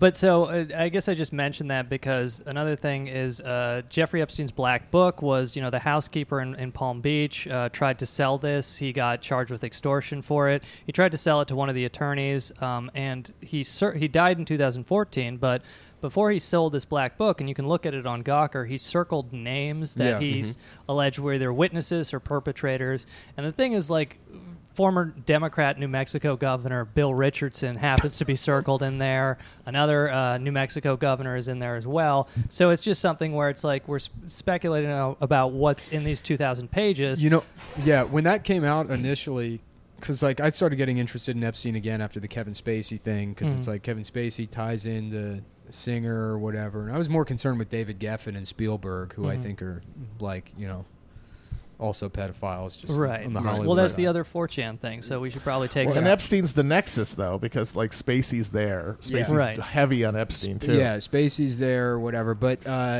Chris Tucker is on those like flight logs, and I remember looking at it and then seeing somebody be like, "Oh, it's a different Chris Tucker." I'm like, that's what I thought too. Yeah, that makes sense. But then you look into it, and it's like it's that Chris Tucker, and it's like, what if Chris Tucker is the one behind it? Nobody's really considered that. Bam! I mean, the guy, he's literally only been in 4 movies in the last 20 years. No, it's fucking the Rush Hour movies, Fifth Element, and then that's it. That's right? it. That is it. That's it. Why is he hanging out with Bill Clinton and fucking and Michael Jackson and all these like huge celebrities? They love Rush Hour. Yeah. It's like every 4 years, he's like, I need to justify why I'm like involved here. Right. Let me hang out with Jackie Chan for in front of a green screen for 2 weeks. Right, and so from that Gabe Sherman article, a person involved with litigation against Epstein told him, quote, "It's going to be staggering the amount of names. It's going to be contagion numbers." Just like the kind of people who would be in these, 2,000 pages and subsequent disclosures. But I guess like if you're like a D-list, you're probably hoping there's a lot of A-listers in there. Just kind of keep. We all move up, dude. Yeah, everyone. I'm gonna be fucking Tom Cruise. I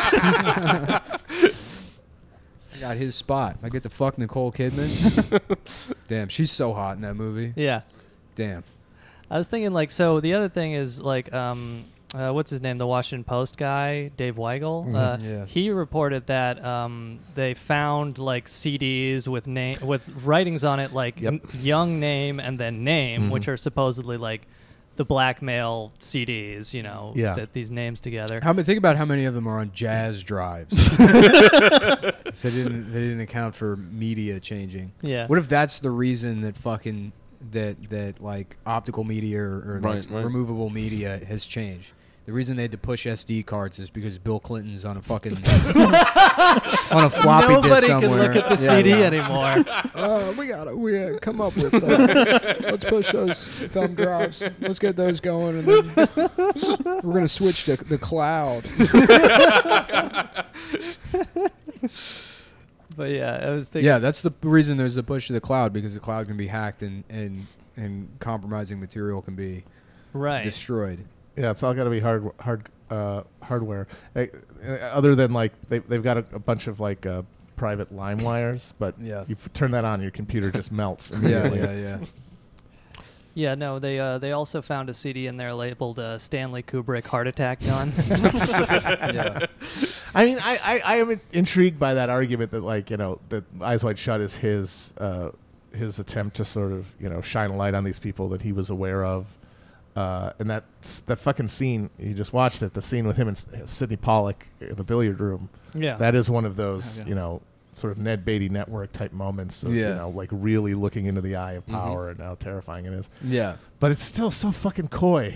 Yeah. He's like, they were just doing that to mess with you. Yeah. And also, they're just like having sex with adult prostitutes wearing stupid masks. It's not that bad, really. It's just pretentious, honestly. It's like just fuck a girl on a fucking, on a pile of money. What are you doing with this stupid? You don't need to do all this shit if you're just having normal sex with an adult person. Yeah.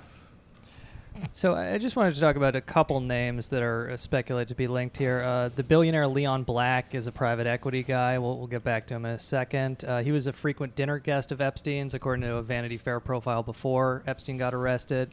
Ronald Perelman, another billionaire. Glenn and Eva Dubin. Apparently Glenn Dubin's a hedge fund billionaire, but Eva Dubin, some some articles have pointed out that she was one of the people who helped get Epstein back into Manhattan high society after he got out of prison. She founded Mount Sinai's Breast Cancer Center, and she also just happens to have her name circled in Epstein's black book.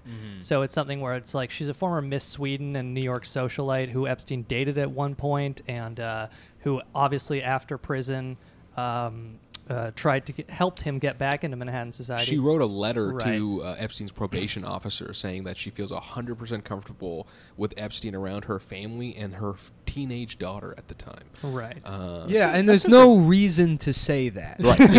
Exactly. There's I attest to his character. This is a good man that fucked up. That's it. You don't have to be like, I would let him spend private time with my child. It doesn't make any fucking sense. Yeah. It's like, you know, I can't remember the exact details, but have you read the theories that is it not Menendez or Ramirez? Which is the brothers? Menendez brothers. Oh yeah, they were being pimped out by their parents. What the to like Hollywood people. Like there was like that pedo gate, and that's why they flipped out and fucking killed their parents. Is because they were being like sex trafficked by their parents, basically. And the thing is, like, people sort of have just written off what they said about what their parents did, but you know, the first trial was a mistrial largely because they were considered credible by the jury. Like they believed them. Yeah, I mean, you look at that fucking even the Michael Jackson documentary, and they like try to paint those parents in a more sympathetic light, but it's like, you were pimping your fucking child out to Michael Jackson. Right. You know what the fuck is going on. Like, there's no way you don't know that. I don't know. It's like, it's not a thing where it's like, you know, people like fuck up and leave their kid in the car. That's just like absent-mindedness. Right. Like, I don't care how fucking stupid you are. If somebody's like a rich person is like, I want to hang out with your boy one-on-one and have him sleep in my bed. It's like, at no point you know you're making a fucking deal with the devil there. They're like, yes, he's probably molesting my son, but he took us to Cirque du Soleil. So if that's the sacrifice I need to make to see French clowns, I'll do it. I mean, I'll do it. We got to meet Just Barbra let me in Streisand. there. Yeah. It's not just rhythmic gymnastics. They do other things. And that is awful, but you know, you're exploiting people's desperation, their desire to be around celebrity, their desire to be at a higher level than they can. But like these people the people who came out of the woodwork to stick their neck outs to defend Epstein after he got out of jail. That it's you look at the culture of like ass covering and public relations around really rich, powerful, famous people. All of that goes out the window for this guy who got just convicted by whatever you want to say the charge was. Everyone knew was fucking kids, fucking young women. Those people are defending themselves. Girls. Because it's like no one in that. I mean, especially like fucking Hollywood. We work in the entertainment industry. You know how it works. People are waiting for you to fail. Yeah. You get something good. People are like, I'm so happy for you. The second things start looking bad, they got the biggest shit-eating grin on their face. Of course, they can't. Everyone in this business, people who have known fucking like Steven Spielberg for 50 years. You pick the most successful guy you can think of in Hollywood. If they like, oh, my car broke down and now like all my movies are like tanking or whatever, people would love it. And they would love to be like, oh, I don't know him anymore. You know, they would love to. That's like the entire entertainment industry is built on results and not giving a shit about people as individuals. So for anyone, especially elites, to like say like, no, he's actually a good guy, it's like it's entirely just projection. Exactly. They have to be protecting themselves, protecting a culture that they're part of, a thing where Epstein is an integral element, where he needs to be able to be certain that he will be vouched for, that he will not be left out in the cold, that they will not be made vulnerable by that. They probably got a video of John Voight fucking Angelina Jolie. I would not be surprised if there's not a video of him from like fucking 35 years ago making his daughter blow him. He did really get really invested in Israel over the last few years. He really cares about Israel a lot. Yeah, I think about that. He's not even Jewish. He's not even Jewish, and it's like it's always unprompted. It'll be like the biggest story will be like fucking, you know, oh, Lee Iacocca died, and then John Voight's like, if you don't love Israel, you should fucking kill yourself. You should die. You should a horrible death. And people are like, well, John, what are you? No one's saying anything. There's no reason for this. He's like a fucking got a name like a fucking Obergruppenführer, and he can't not spend his days screaming about Israel. Very late in life. Yeah. Right. Very late in life conversion to Israel first as his entire politics. It's interesting. Yeah. Yeah, no, they got that video. Oh, yeah. On an 8mm somewhere. Yeah. I did want to highlight one name that I haven't seen in the press reports that I found from looking through this book James Patterson wrote, or his co-writers wrote. Is it Bill Still's Money Changer? The president family? is missing. Because Bill... that Mario and Luigi inspired. Well, the funny thing is, so James Patterson did another interview with New York Magazine about this book after the Epstein arrest, and he said something to the effect of like, yeah, we looked into the Bill Clinton thing, and there wasn't anything there. So, well, see, oh, yeah, I saw that interview, which is so funny, because he's like, it's like that's what he was waiting for the entire time, is to exonerate Bill Clinton. He's like, yeah, Epstein, it's like, it happened in 2006 or whatever. Yeah. Yeah, it's good that they finally got the guy, because this is a really bad guy. He's the bad guy. That's important to remember. And they're like, well, what about Bill Clinton? No. Well, see, that's just it. It's like if Epstein is the nexus of this sort of power elite pedophile ring that he really does look like he is more and more, then how is he on trial? How has he... there's only two real explanations. One is the Q is 100% correct, and the Trump is doing white hat, like a 30-year-long, like, undercover... Like, he went to the island for recon or whatever, and he's like, I'm going to get you guys when I become president, and now he's springing the trap. I love that story. I mean, yeah, amazing. It's amazing, but like just looking at his brain dissolve in front of you, unless he's doing like that classic SNL sketch where Reagan with Phil Hartman, behind closed doors, he's got all the fucking Iran-Contra routes, and he's doing the math in his head and like speaking 5 languages. Unless that's the case, then at some level there is deniability built into this. People are aware that like there's enough connections cut. There isn't enough like smoking gun stuff to connect to anybody who's really important, and this is what Nixon would have called a limited hangout, where you like sacrifice what is no longer savable to keep everything else. Yeah, I mean, there would be some sort of like spinning off of people that you can sacrifice or whatever, right? With the throw them a bone, but.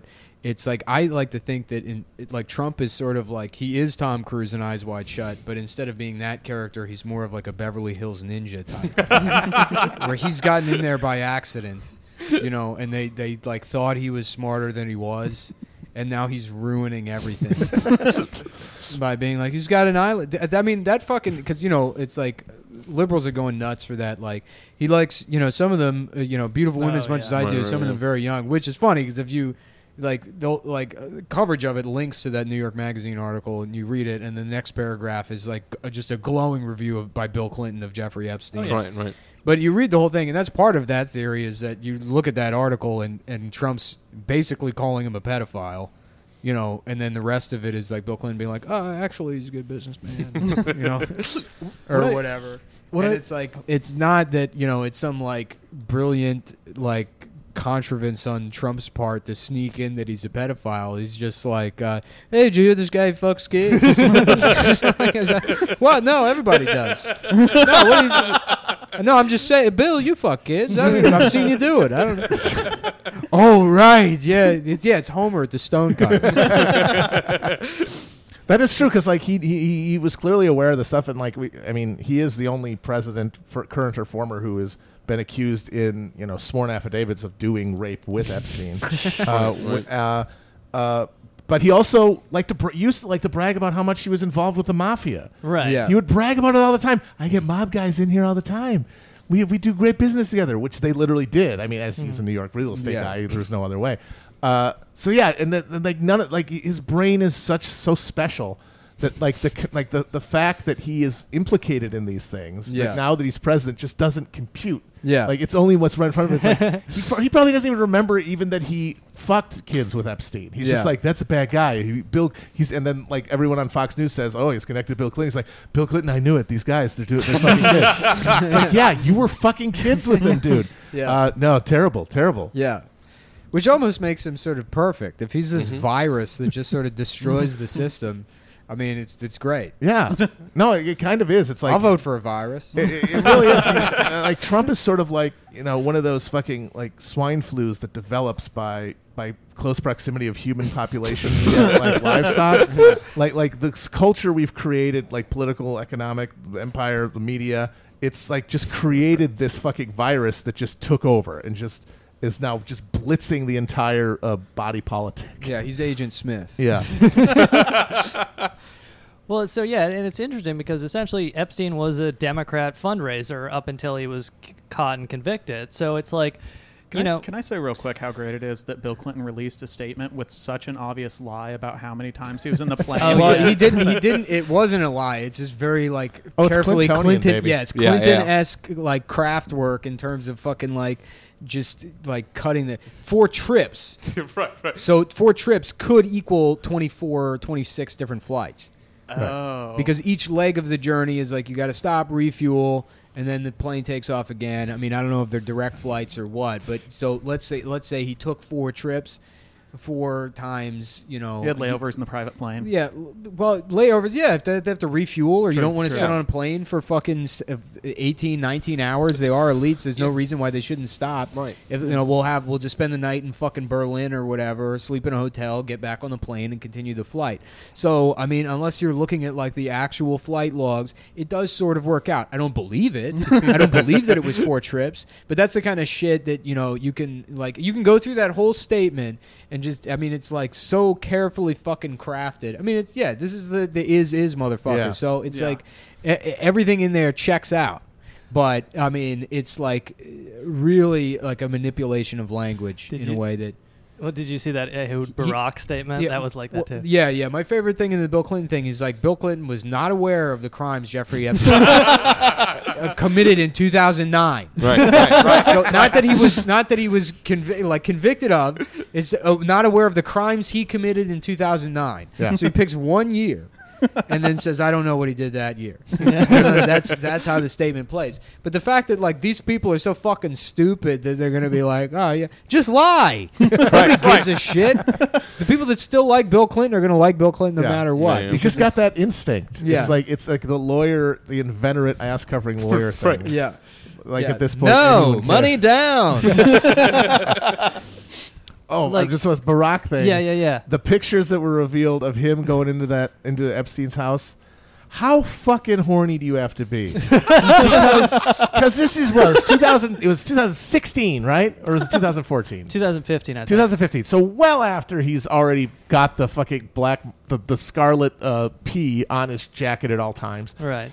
And he's going into the house, and he knows he shouldn't be going to this fucking guy's house because he's got a half-assed attempt to cover his face. Right. He's got the thing over his mouth, and then they got 15 Russian Manchurian candidates coming in, sex workers coming in within 5 minutes.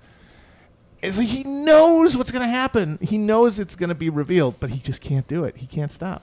He loves it too much. Well, and so his statement was so funny to me because I think the quote he uses is he visited him more than 10 but less than 100 times. God damn. Also, more than 10. Right. He's a fucking pedophile. I have been around. I will say it right now. I have been in the company of a convicted pedophile precisely 0 times. Right. I don't have to give a range at all. And honestly, if you have to give a range of more than 1, right, you need to explain yourself. It's it could be 11, and if it's 11, what's the big deal? Now, if it was 102, we'd have to talk. But if it's 11, come on, haven't we all been there? I'll come clean and say I was a couple times, but it was in the Boy Scouts and we didn't find out until later. That is true. I would like it if somehow it turns out through some weird network that this was all brought about by that absolute unit guy that had his picture taken. That he's the only good actor in all of this, and he somehow set it up that day with the Queen. And then he gets to come back into the spotlight. That picture of him, that was actually a coded mission go signal to everybody to get it going. We're going to bring on the network. The absolute lad has signed off. But yeah, and Ehud Barak said he was on the island, but there was no child orgies there at the time or something like that. You know. But oh yeah, so this one guy who's, I don't know how pivotal he is. I just didn't see him named in any press reports, and I thought this was interesting. So in the James Patterson book, Orrin Kramer is a hedge fund guy. He started a hedge fund, Provident LP, in 1992. Was an Obama fundraiser. Bill Clinton appointed him as a member of the quote Commission to Study Capital Budgeting.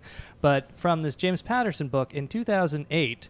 Jeffrey Epstein in the mid-2000s convinces Alan Dershowitz to invest in this guy's hedge fund, which is going fine. It's just Trump tries to become one of these guys, and he's like, oh, yeah, it's done a charity called the Good Guy Fund for Not Fucking Children. They're like, Donald, you can't, Donald, it's got to be more cryptic. you can't just call...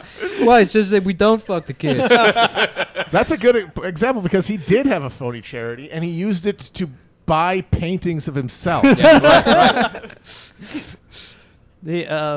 right. So Orrin Kramer. So Jeffrey Epstein convinces Alan Dershowitz to invest with this guy. And then the story from Patterson's book is 2008, of course, the bottom falls out. So Alan Dershowitz loses all his money in this investment.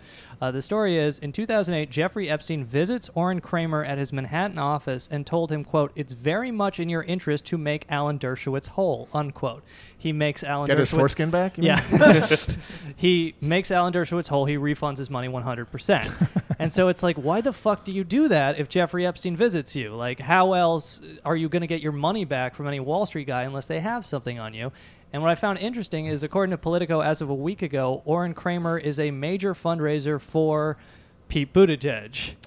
So it's something where it's like, again, Epstein was a major Democratic fundraiser, and then you have that fucking tweet from Nancy Pelosi's daughter, best tweet in the world, where it's like we think some of our faves are going to be caught up in this. So it's like you have to imagine there will be a lot of Democratic donors who are at least named in press accounts, if not actually charged with something. Yeah, and they've, like I was saying before that we recorded, they're all in the room with this guy because there's a relatively small group of people who are like big money fundraisers for, especially for Democrats. Yeah, and they have these fundraisers where they're all together, like they're in personal proximity. They know each other's businesses.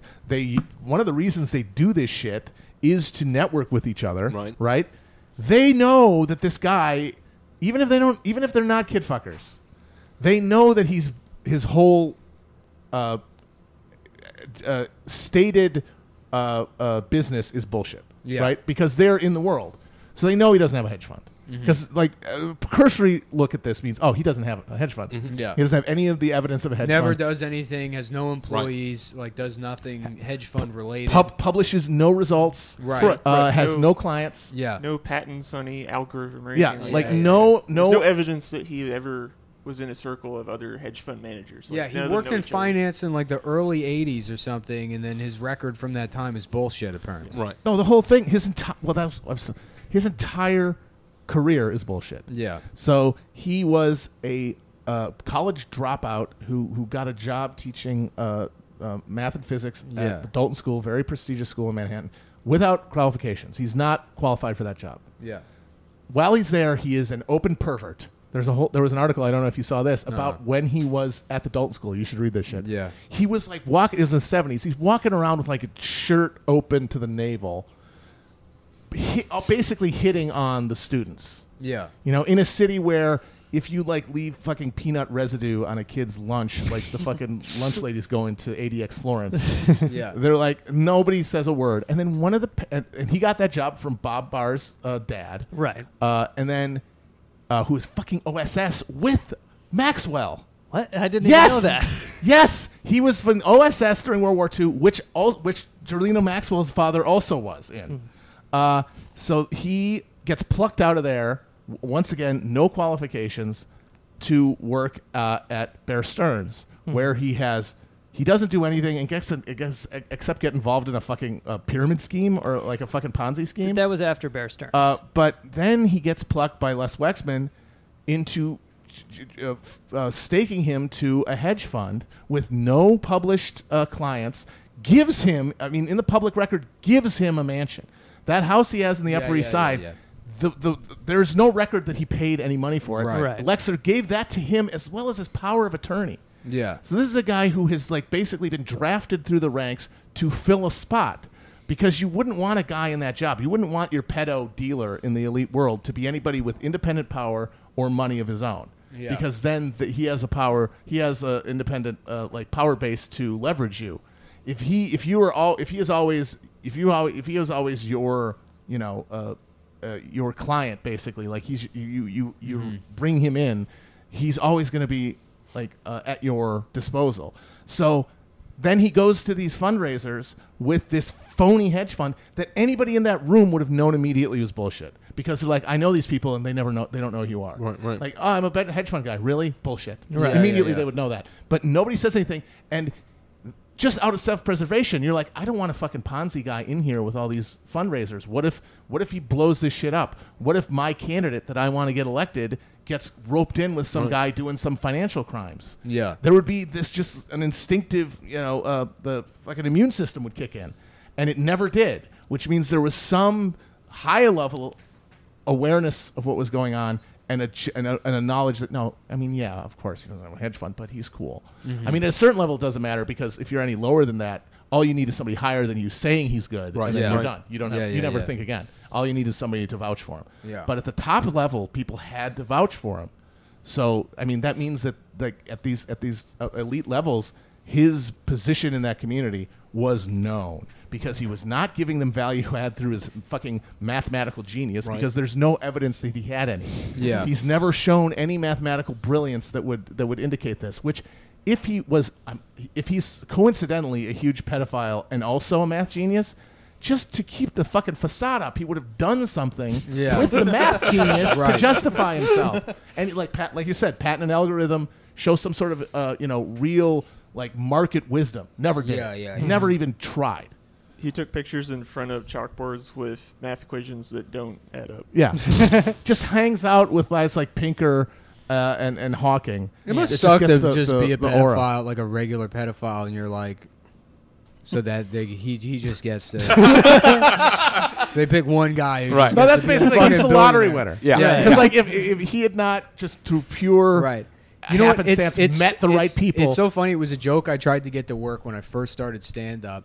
And it like the joke was funny to me because it was absurd. But like there's like that trope in movies where he was the best hacker and they arrested him, and now like we want you to work for us. Right, you know?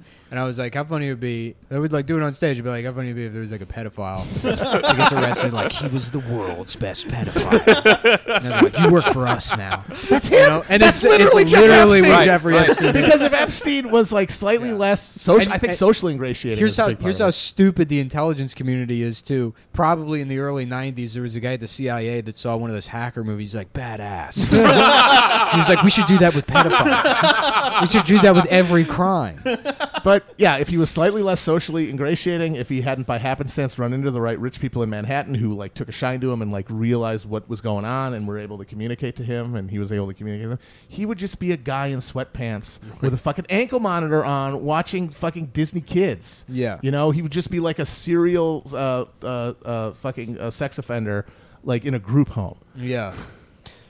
Right. So we mentioned Stephen Hoffenberg. So Epstein leaves Bear Stearns. He's working with this guy in the mid 80s to the late 80s. Hoffenberg in 97 pleads guilty to running a $450 million Ponzi scheme.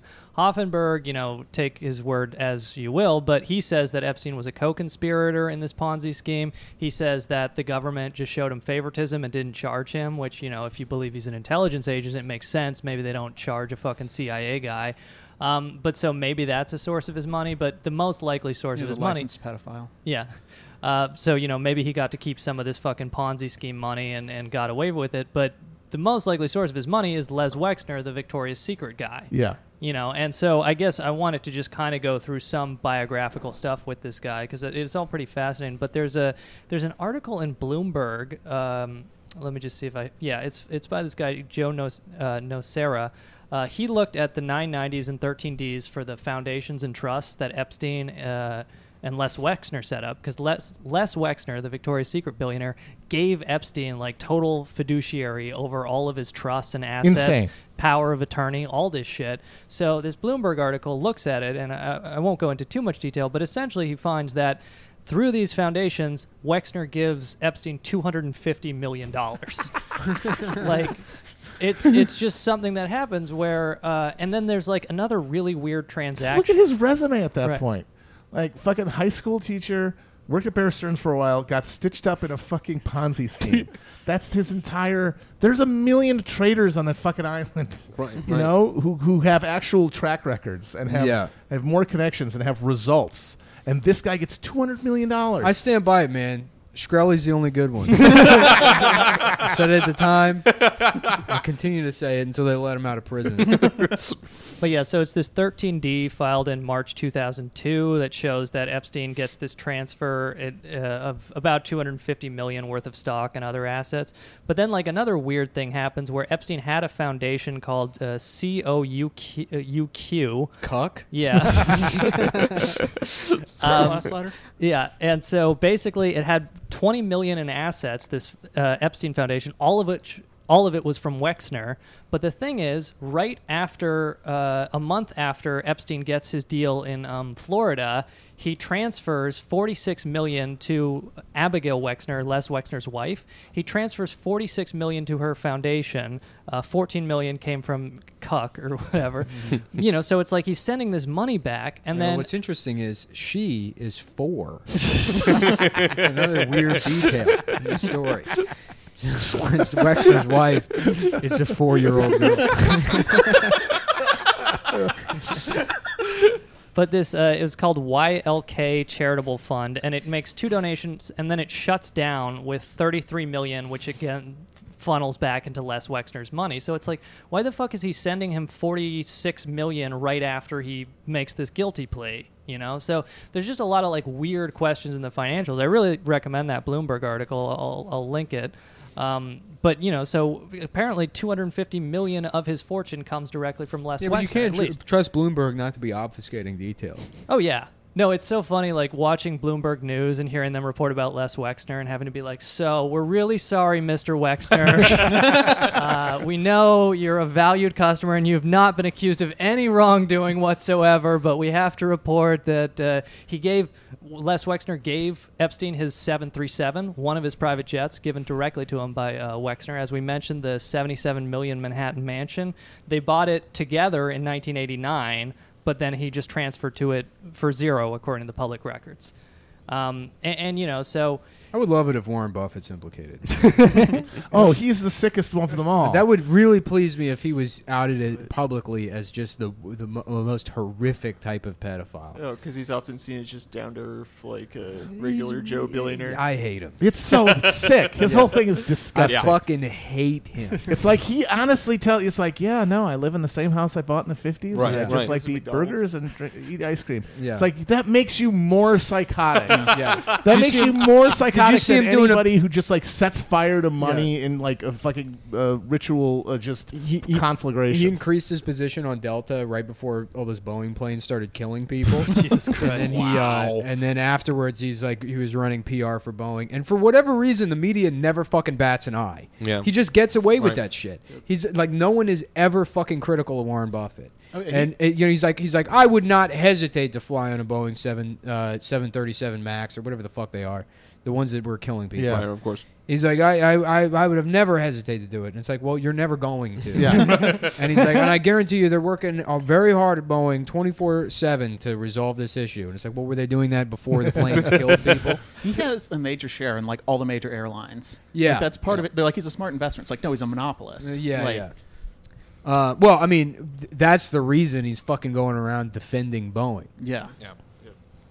But so Epstein meets Les Wexner through a guy he meets through Hoffenberg, is the story. And then another weird thing about this is that nobody has made Les Wexner answer when exactly he met Epstein. So, like, according to this Vanity Fair article, Epstein said it was 86. Others said it was 89. It's 85 at the earliest, 89 at the latest. But no, actually, by 87. 87 is when Wexner becomes a Epstein client. And so it is something where, like we mentioned, Wexner assigned him the power of fiduciary over all his private trusts and foundations. But the thing is, in addition to all that, he gives him the Victoria's Secret catalog, which is like a really fucked up part of the story where essentially like in 97 there's an allegation a Santa Monica woman says in 1997 Epstein groped her in a hotel after like bringing her there to audition for the Victoria's Secret catalog. She says she reported this to the police and it was ignored.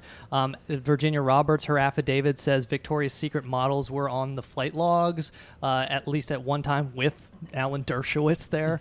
And there's like this New York Post story about an Italian model named Elizabeth Ty that was just recently published.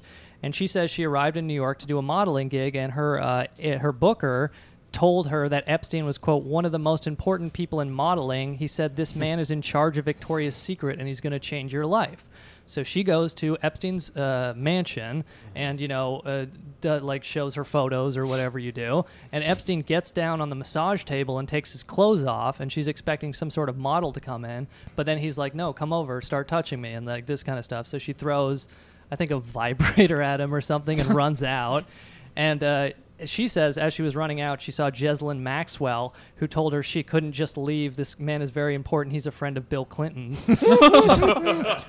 But the point is essentially like, and then New York Post gets like some quotes from people involved in the modeling industry saying like Epstein portrayed himself as the back door to get into the Victoria's Secret catalog. It was still significant cash. It wasn't the fashion show, but he says, the catalog, you could make about $5,000 a week modeling for campaigns on the catalog. And so the point is like this was another way that he was able to get people directly through Les Wexner's company.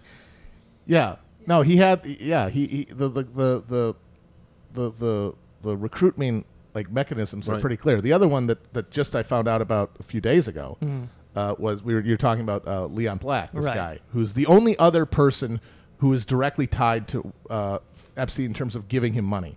Like, there's only two named people who we can say definitively through records provided him with money. One is Wexner, and the other is Leon Black, right? Like $10 million to one of his charities and stuff. And he is a private equity guy with a very wide suite of holdings, one of which is Academy, formerly Blackwater. Right. Which they just change their name every like 6 years. Yeah, they were G for a while. Oh, yeah, which was the weirdest one. Yeah. XI. Yeah. Just make it stupid, make it hard to pronounce. And Blackwater has been wildly implicated in human trafficking in everywhere that they've been put. Like accusations of literally just like bringing people, young women, into these like the compounds and stuff and trafficking them around from Afghanistan, the Middle East, talking about the fucking Syrian bathhouse. Yeah, I mean, just from what we see from his public disclosures, the people he's connected to, the entities he's connected to, have the infrastructure to just be conveyor belts for victims, basically. Right, yeah, like for Leon Black, according to the New York Post, in 2015, Black threw a lavish pool party at his Hamptons estates. A source there said Jeffrey Epstein was there, along with a number of women in bathing suits. And this is 2015. Like, this is long after the allegations are very well known. He says in the New York Times it was reported that Mr. Epstein was an investor in Environmental Solutions Worldwide, a maker of emission control products with several people close to Leon Black, including his 4 children.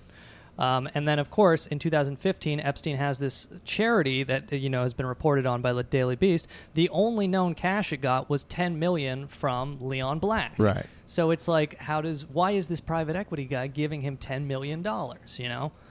And then I guess just one other thing on that Victoria's Secret from the New York Post. They quote some other agent who says essentially. This other agent says Ghislaine Maxwell was a fixture at Victoria's Secret events. And they say, quote, they were always these really trashy shows full of rich men in the audience. Ghislaine acted as the kind of Nazi guard, telling everyone where they were sitting in the audience and that she had new, quote, Pop-Tarts, which is what she called the young models. Oh, my God. So it's like everything indicates that Ghislaine Maxwell was the high society pimp for Epstein, among other people. So you guys, obviously, you've seen that picture that's floating around, the Getty image. Is that real? Yeah. Of her at the Chelsea wedding? No. That I know about. It's this other image that I saw some QAnon idiot post, and then I was like, okay, this is too on the nose. And then I looked for it, and it looks like it is an actual like Getty image that you can like buy from their catalog, Right. and that is not like I posted it when I first saw it, and because I was even at the time I was like, this might not be real, and then of course somebody immediately was like, oh yeah, that's not a real Getty image, and that's photoshopped. But then after that, somebody linked the actual Getty image, like link? the link on the website where you could buy the print for $500. You guys know what I'm talking about? No, I don't know. What is this photo? Okay, so there's this guy. He's got a whole thing. He's a society photographer, Patrick McManson or something, and he's got tons of images on Getty of high society events. Right. And one of them was for a party that Ghislaine Maxwell was at her home in 2007 in New York. This guy Patrick McMullen, and it was commemorating like somebody's stupid like bistro or some bullshit. But this is the picture that was posted. I don't know who the guy is, but that's what? Wait, and where's she in that? What she was at the bottom. there, but that's not in the image.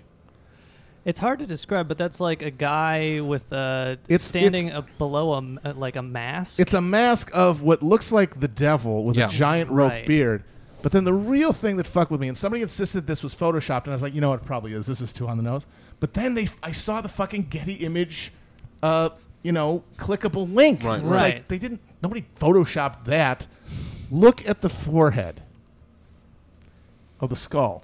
Oh, that's like what, a pentagram? No, it's not. A pentagram would be kind of explicable. Well, it's a ghost from Pac-Man. Oh, it's hard to see, but in the corner there. Is it one of those symbols from Twin Peaks? What is that? It's a triangle. But like Illuminati triangle? No, like the fucking Nambla triangle. The whole thing that started Pizzagate. Right, yeah. Again? It's hard to see because it's dark, but it's an actual. It looks like that. Exactly like that image from the FBI thing that they're always posting on 4chan. Right. Of like what the symbols are. The downfall of elite societies was inviting Getty Images photographers. But no, like I saw that and like I still don't know if it's real, and I just keep thinking if I don't stop looking at this, I'm going to go insane. Right. Like there's no way to like. I'll never be able to know what I'm looking at. Right. I'll never be able to know what's true. There's zero chance. Right. I'm so far removed from it. I'm only getting this. I'm trying to like trying to drink from the fire hose of just internet fucking data. I'm just gonna be like putting pieces together as like I see them, which is just a recipe for schizophrenia. Have you read the descriptions of the art in his New York mansion? Oh, I know about the painting of him in jail. Is there other? Oh, right, and the dentist chair in the bathroom. And like just a wall of like eyeballs. Jesus Christ! Wait, the dentist chair in the bathroom? Yeah, he's got like an old-timey dentist chair in the bathroom. It looks like something from Saw. I saw the picture of it. It's like it's like no one on earth would see that and be like, oh, that's a nice little touch. That's a cute. Did you get that at fucking Crate and Barrel? He has a bunch of art that's not like particularly highly valued given his wealth. Like the eyeball one, for instance. That's just because he loves it. Yeah, I mean, fucking Tony Podesta's art collection is bizarre. Yeah, that's the other thing. It's like when the Pizzagate thing broke, I remember reading about the art and being like, yes, this is weird, but I could totally see this as just being like a pretentious guy, like wanting to be edgy. Yeah, like specifically the thing of like the Dahmer body. Like he has this like coffee table that's in a model of a crime scene photo of one of Jeffrey Dahmer's victims. And it's like, that's gross, but also you could totally see him at a party like explaining it to people to look cool. Mm-hmm. Yeah. Like this fucking old lame-o. At a pizza party, which they seem to have all the time. They love to have all the time. Even after the Pizzagate thing, it's like, how much do you fucking love pizza? That you're like, hey, remember that thing that was probably traumatic for us? And somebody fucking brought a gun and fired it at our friend's pizza restaurant? Let's continue to have pizza parties all the time. They're still doing it. They love pizza, folks. Switch the fucking sandwich. I don't give a shit. Meatball parm. There's no reason to fuck. You can afford it. Just have pasta. It's a get-together. I mean, fuck. Like, well, it goes back to the temple thing. Either it's like we're committed to this. It's part Yeah. of our dark rituals, or we're gonna have fun with it. This is what they think we do. We're gonna lean into it. Triangle Isn't it slices. funny? Like winking at each other. Just we're just so fucking clever. Or it's a mixture of the two. you know? Right. Yeah. Well, yeah, I'm sure they want to get like information out there to distract people. Like we were talking about before this started, Epstein was a member of the Trilateral Commission, which For a long time. Another like conspiracy theory you want to go on is like people think the Trilateral Commission did 9/11 and shit. Yeah. So it's like he was in the Trilateral Commission, Council on Foreign Relations, New York Academy of Sciences. Like these are the kind of it comes back to just out of self-preservation. He's getting in rooms with incredibly powerful people who are going to want to know what they're dealing with, and his entire presentation of himself was fraudulent on its face. Oh yeah, and that never stopped him from getting into any of these rooms. Which means that there had to have been at some level and high enough that you could just vouch for him to people lower than you, awareness of what his role was. So, like, with the theory that you've posed earlier about, like, there's someone above him that's helping him move along. Yeah. With him getting arrested now, is his value, like, no longer useful? Or is it just he's run its course of what that career was supposed to be? Well, I think, I think it's that limited hangout thing of, honestly, I bet that his, he probably became less of a, he probably lost his position as a actual like organizer of whatever we're talking about after he got convicted, because there's just too much. But he didn't lose his social position, because that's how you guarantee him not releasing the dead man switch and releasing all the information and burning everybody. Right. But I think like after that conviction, you have this awareness of like, well, we can't use him anymore.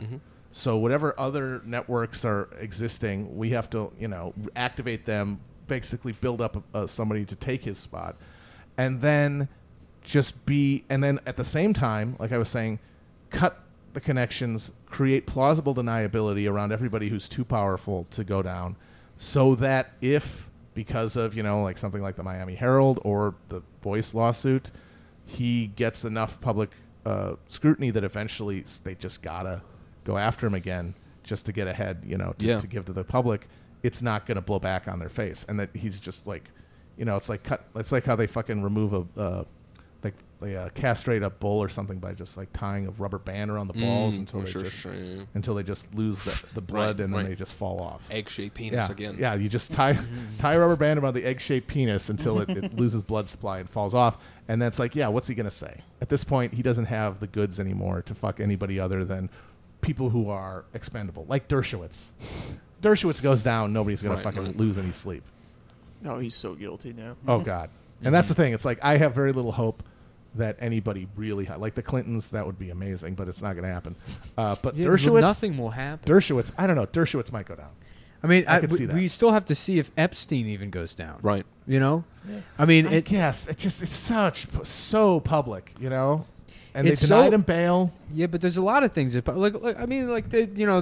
if you can protect a fucking Eric Garner cop, you can protect fucking Jeffrey Epstein. Yeah, but he's also like 1 million times more implicated and worse than Weinstein, and like Weinstein went down. So Yeah, but I mean, Weinstein's just like a lecherous guy. I don't like. It's not like this guy was already protected to like a horrific degree in fucking 2006. I don't know. I mean, we'll see. I don't know if he goes down. I like how Mossad operatives get like post-retirement sinecures, like harassing women who are rape victims. Kevin Spacey didn't, and that's clearly a case of like fucking witness intimidation or whatever. Oh yeah, well that's the other thing of thinking like I'm gonna go insane because out of nowhere his accuser just pleads the fifth. Out of nowhere, just like happened to that Gallagher guy. Basically the same thing with that SEAL, the maniac SEAL who killed the civilian in Iraq. The guy, one of the main witnesses who had immunity, just on the stand says, "No, I killed the kid. It wasn't him," and he gets off. This guy who was incredibly high profile, a guy who was really loved by the higher ups in special forces, and of course Trump is literally publicly said, like the pressure is obvious. It's a similar situation. And then I think about the people saying, "Remember that video that Spacey made?" That insane. What is he thinking? And at the time, it got written off as, this is just a maniac actor who's like totally narcissistic and doesn't realize how this looks. But people say, No, he was like warning them, the elite, that he can't go down. Yeah. And then Bam, bam, fucking bam. his accuser just says, no, I'm not going to testify. You know what blew my mind doing research for this? As of a day ago, the guy making the Jeffrey Epstein documentary decided not to make it anymore because he said it was, quote, too distasteful. And this is like the documentary of the century, and he's just right in the middle of all this shit, backing out. It's like, what the fuck did he find out? Yeah. That's so weird. And as part of that, the Spacey thing, someone pointed out, and this is another thing. I might as well just drill a hole in my head like the guy in Pi. Is that there's a mug that Spacey's drinking from in that, and it's a mug with, like, I think the signature of Queen Elizabeth. Of course. Oh, really? It's like a commemorative mug for some fucking jubilee or something. And of course, one of the top people implicated in that Epstein network that he was involved with was Prince Andrew. Mm-hmm. And it's like, it's like, that sounds dumb, but then he just gets off out of nowhere. Yeah. Fuck. There are like 30 different like commemorative or like heirloom shit in the back of them. Oh yeah. As he made the video. Yeah. Before we wrap up here, I did want to mention one more thing about Les Wexner, just something I found. And if you're interested in Les Wexner, I would recommend you look at some of the stuff by this journalist, Bob Fitrakis. He was a independent Columbus, Ohio journalist. He wrote for this paper, Columbus Alive. But the point is, he explored this confidential police report that essentially accused Les Wexner of being mobbed up, at least in the 80s, or associated with the mob. And the story is that Arthur Shapiro was a lawyer shot twice in the head in 1985, killed mob-style killing. And just according to this confidential police report written in about 1991, at the time he was part of a Columbus law firm that represented The Limited, which is, of course, Les Wexner's brand, The Limited. Now L Brands owns Victoria's Secret. But so he was working the Les Wexner account, and it just so happens that he was the subject of an IRS investigation, and his death occurred one day prior to his appearance before a grand jury in the IRS case. And so the reason that people kind of link Les Wexner to the mob is that because there are these two people, a guy named Walsh, a Youngstown real estate developer, Edward D. Bartolo, and a trucker named Walsh were both connected, according to the report, to the Pittsburgh family, the Genovese LaRocca crime family. And so it was essentially where, like, according to one thing this journalist found, Francis J. Walsh is the guy's name. He owned the Walsh Trucking Company, and around the time of the murder, according to an interview that he found, Walsh did in excess of 90% of the Limited's trucking business during that time.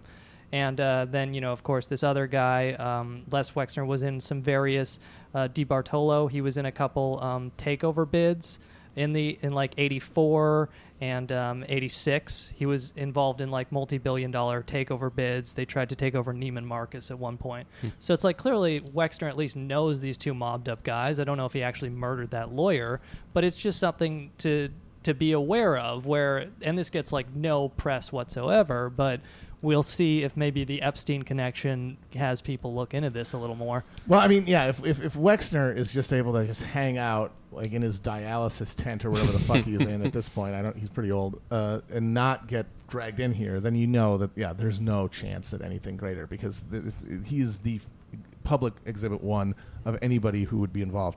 This is the mug that he was drinking out of, that Spacey was drinking out of, and I'll read you guys the quote.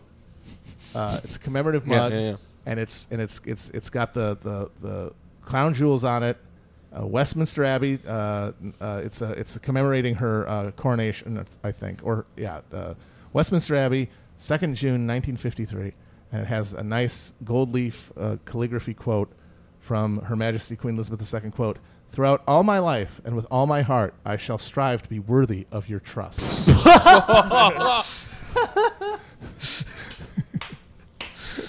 Jesus Christ. That's insane. Yeah. It is something where, like, I think we were talking about this before we started recording, where essentially, like, Matt, you've talked about this, and I know Chomsky has talked about this too, where conspiracy theory thinking, the idea is that people understand inherently that their life is bad, but they don't understand the mechanisms through which, private equity or whatever else destroys union companies. So you essentially, instead of, like, understanding this, you say, oh, they're all pedophiles. That's why the elite are bad. And then you just start like running into this shit where more and more evidence comes out that, you know, am I insane? Is this real? Am I just going down the rabbit hole? Like, yeah. See, the thing is my life isn't bad, and it's like, and to the extent that I even give a shit is like, if you were like, yeah, Bill Clinton, Alan Dershowitz, all of them are in a weird pedophile cult together, I'd be like, damn. I wouldn't fucking really give a shit beyond that. I'd just be like, I don't know, that's weird that's happening, right? You know, and like I wouldn't even be like, there should be a call for like the country, like. Things are already fucked up. Like, the Iraq war is fucked up. Yeah. There's so many things that are already fucked up that, like, a weird pedophile cult on top of it wouldn't bother me any more than I've already, like, had to make peace with the fact that, like, I'm sort of complicit in a shitty system. Right. Like, in 2008, like, the entire economy was recapitalized on the back of fucking taxpayers to make whole the people who destroyed it in front of everyone. Yeah. Everyone said, this sucks. We don't want to do this. Yeah. And all the politicians like, yeah, this is bullshit, huh? Well, we got to do it. And it's like, yeah, I don't want that to happen. It's like, well, good luck, motherfucker. Who are you going to vote for who doesn't want to do this? Climate change is the best example. It's like, we're all just going to die. China is like fucking like... pedal to the metal, baby. Fucking be legend. You know, and it's like, we're all just going to burn to death in 50 years, and it's like, all right, whatever. Yeah. You know, we'll see what comes out on Switch. I think the explanatory model is when Nick and I were talking before the show about, there are some guys who, like Epstein, are like, you know what, my real heart is in pedophilia. Mm-hmm. That's my whole, like, if I could make they got pedophile when they took the career aptitude test in high school. Right. And he just made good. You know, he was the best pedophile, and he got to do you know what, I have it, not a day of it has felt like work. But for a lot of these guys at the top, it's like a thing you got to do to just stay in the club. It's oh God, I got to fuck a kid again. God damn it, I just want to go watch the ball game. It's like in Eastern Promises when the gay brother or the gay son makes him. Have sex with a prostitute. It's like this is how at the very very top, like these bonds are sealed, and you just have to have this mutual implication, this mutual sense of each other's limits or lack thereof, a sense that nobody is outside. Just the way like. It's the way like concentrated and power operates throughout the entire like spectrum of power, down to like precincts and like dirty cops, like who like the guy who won't take money is a problem. I didn't know you get wet, Jake. It's training day. Yeah. Training to be a pedophile. Yeah. One other thing I want to mention. So wait, that article that came out where those BMW billionaire heirs said that our life is actually much harder than you think it is. It's because they have to they have to do all that pedophile stuff. I got to think of like a fucking Bugatti when I do They got to come up with the new BMW. So we didn't mention this yet, but essentially, like, while Epstein was supposedly in jail, he was visited by women, and all the records disappeared. You know, and now the Palm Beach PD is like supposedly investigating themselves about this. But the sheriff who ordered his work release is still in charge and overseeing the investigation. But the work release where he was just getting women, the whole time. He was like Escobar killing somebody in jail. You know, totally unaccountable. And there's like 130,000 disappeared and stuff. Yeah, corruption is like so funny too, because the Smollett thing is hilarious because it's like how bad woke people are at being corrupt. Right. Like just how bad that fucking DA fucked up, like sneakily letting her friend off. Right. So you think about like how good pedophiles are in contrast to that. I mean, even they're like born into it. They the know low-level pedophiles are like wife, kids, you know, fucking $80,000 a year job, right? You know, white picket fence, no one will know, and they get away with it. So imagine if you're like an elite pedophile, like that's how you go 3 decades, nobody finding out. But so CNBC actually looked at the jail records that do exist, and they found another Bill Clinton connection. This guy Arnold Paul Prosperi was visited Epstein in prison more than at least 20 times. He was an attorney who became friends with Clinton at Georgetown University, and he later became a fundraiser for Bill Clinton. And Bill Clinton, Bill Clinton commuted his sentence for filing false tax returns on his last day in the White House. A little in 2001. Mark Rich action there, right? So it's just something where it's like this guy who's probably conceivably linked to Bill Clinton visited Epstein at least 20 times while he was in jail. And, you know, we'll see what else comes out. Yeah, just it's like that scene in Boogie Nights when Jack goes to visit the Colonel. Mm-hmm. Only it's just they're all having fun. Yeah. Imagine just being his cellmate. Like, well, I'm in here for siphoning gas out of a police cruiser. How about you? I really don't want to say. I like to imagine he sounds like Christopher Lambert. Also, I don't. He was on the plane. That drove me insane. Speaking of, okay, so did you know he's blind? Did we? Yeah, talk we about talked that? about the blindness. It's just hilarious. Just that guy. He has to have something on someone because how did he become an actor? Just no talent, blind man who can't speak English. Can't and speak has English. This like Pee Wee Herman body. Fucking action star. He had to have had tapes on people. Yeah. But talking one more about about the brain. Hole. The brain hole worm thing is so you guys. I was listening to the episode where you just brilliantly out of thin air conjured a narrative of Jimmy Buffett. Yeah, right. Which after the fact, we Googled Jimmy Buffett, and of course he's implicated. He's in there. That's the thing. Yeah. Like I'm listening to this, and it's like it starts off as a joke. It's very funny, but then you read the lyrics to Cheeseburger in Paradise, and you're like. Sacrifice? It's a fucking burger. What are you talking about? Right. And then it's like, well, that's still, it's like a little funny, but it's a little weird. And then, no, he's in there. Right, right. It's like, all right, yeah, I'm just going to dip my brain in fucking battery acid. Yeah, right. Yeah, no, it's very easy to go down that road. And then, fucking eyes wide shut, man. Yeah. It's all right there. Yeah. Yeah, so Courtney Love has her name circled in Epstein's black book, and her boyfriend and money manager around the time was a guy named Dano Giacchotto or something. But the important thing is he was one of the investors in Digital Entertainment Network, which is, of course, Bryan Singer's rape children fake company.